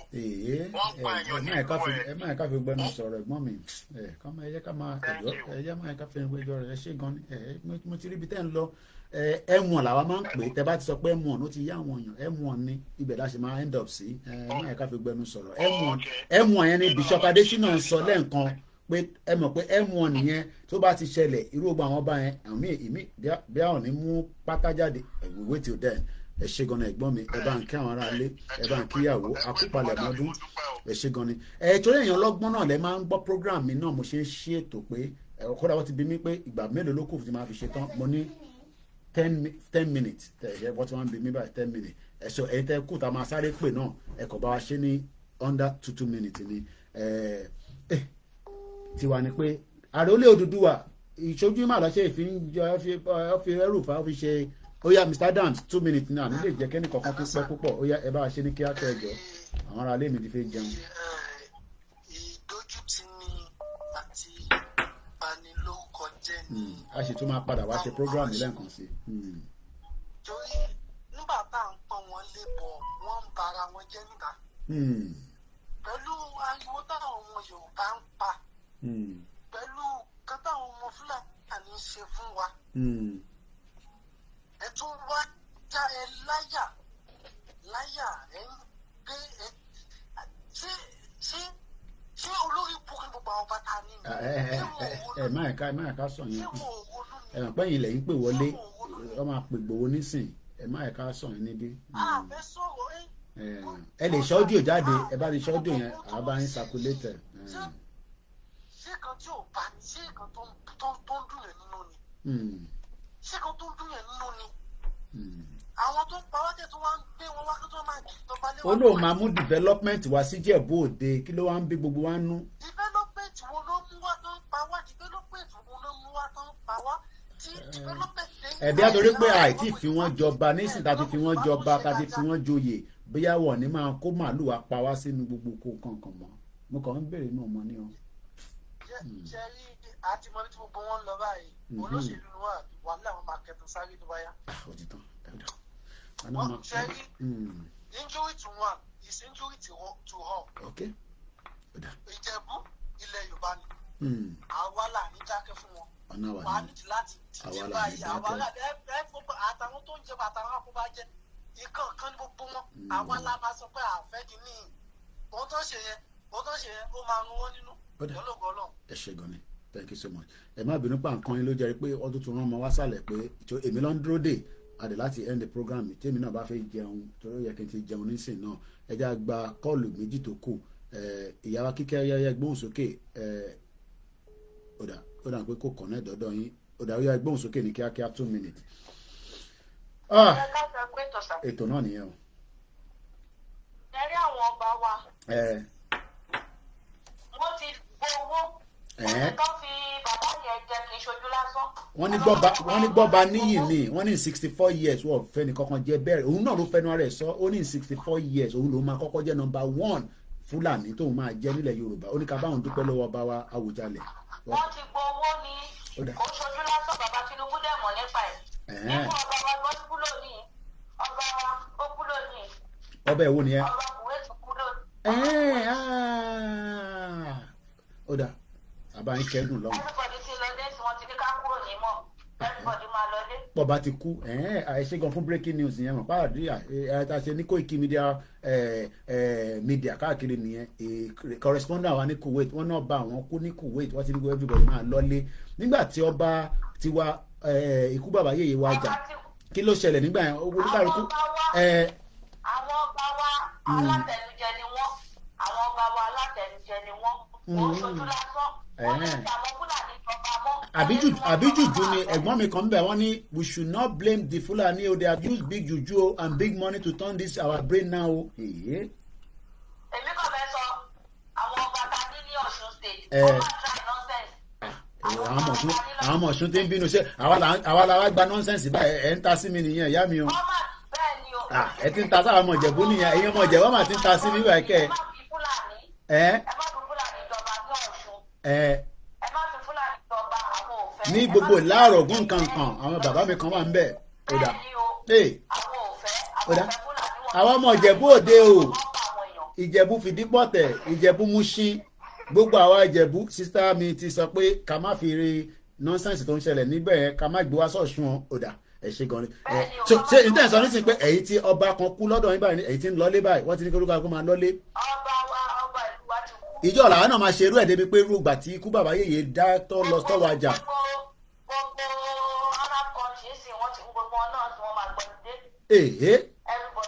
nígbà tí ikú bàbá yèyé máa dákẹ́ àmàrí irú nǹkan bẹ́ẹ̀ irú nǹkan tẹ̀ ń sọ yìí wọ́n máa ní káwọn yẹn máa lọlé láti shopping.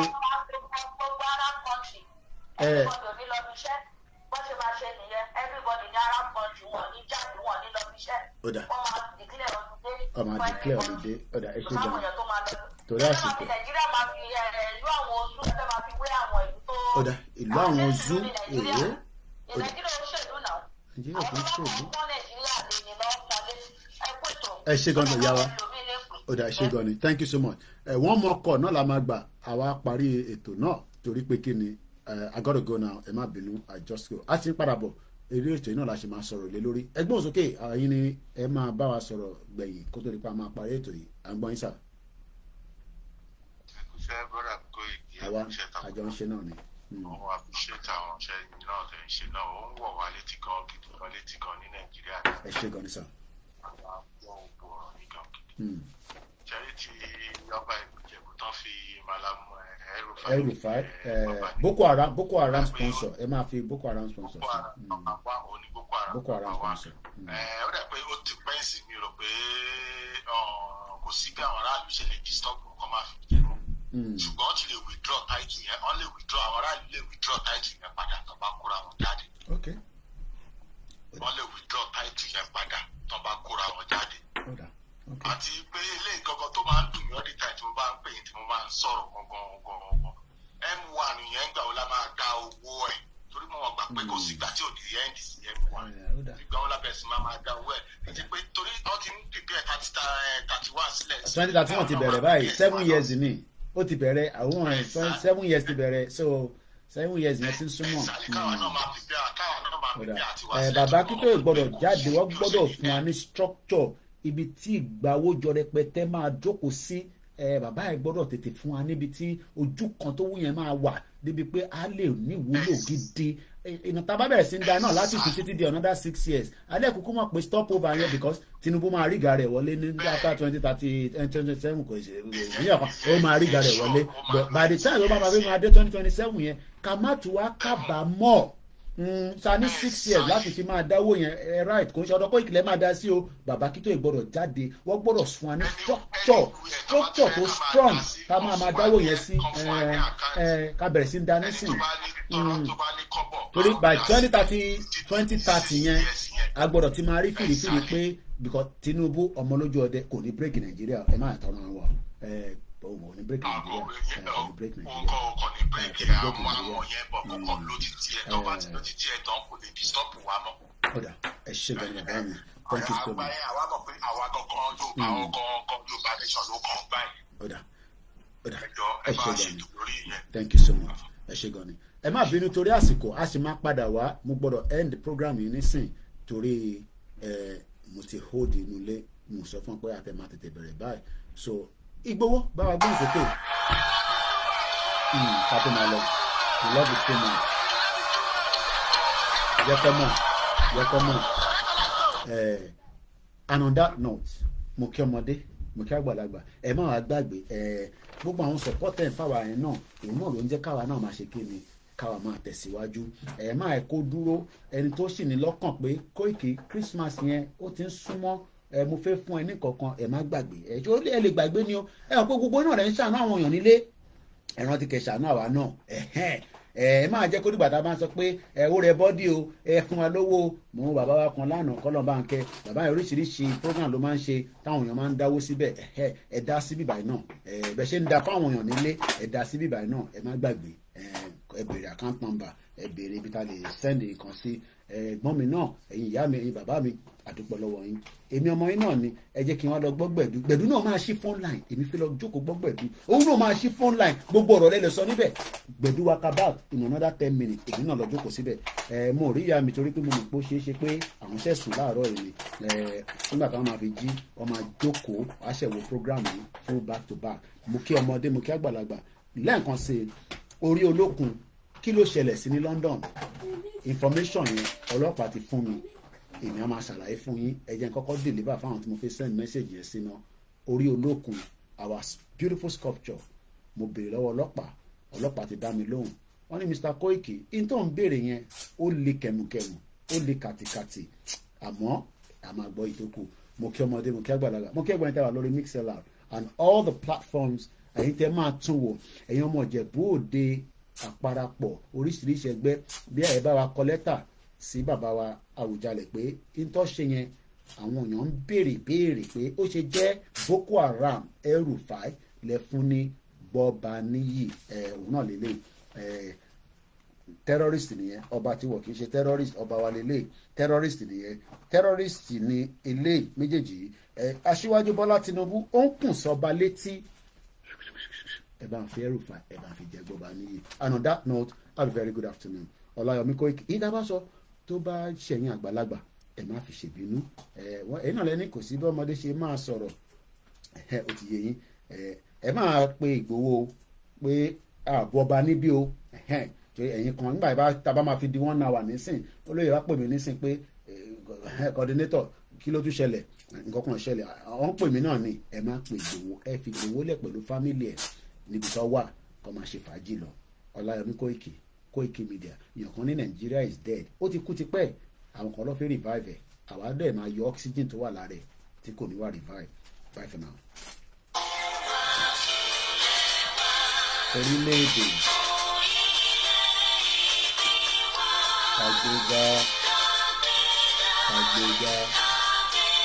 àgbéga ìgbàgbọ́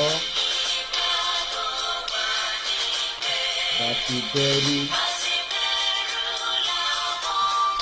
kàṣìṣẹ́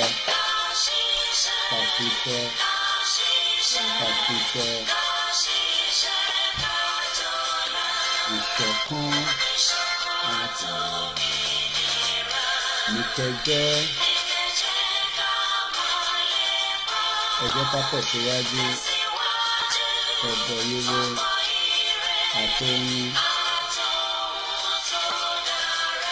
ọmọ dúdú wà ọ̀sẹ̀ ipò ìwọ ni ìmọ́lẹ̀ ògo adúláwọ̀ àwa ni ìmọ́lẹ̀ ògo adúláwọ̀.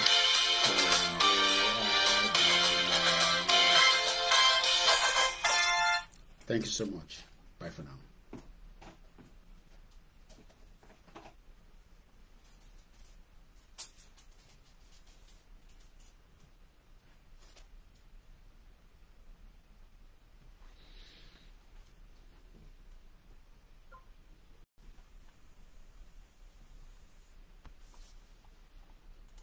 Have a very good morning.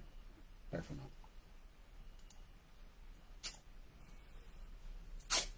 Okay, tell me Lori Mixela. I read the band law. Ogunmola. Biafra has come. And when you're joking, that band joke. Biafra do the joke.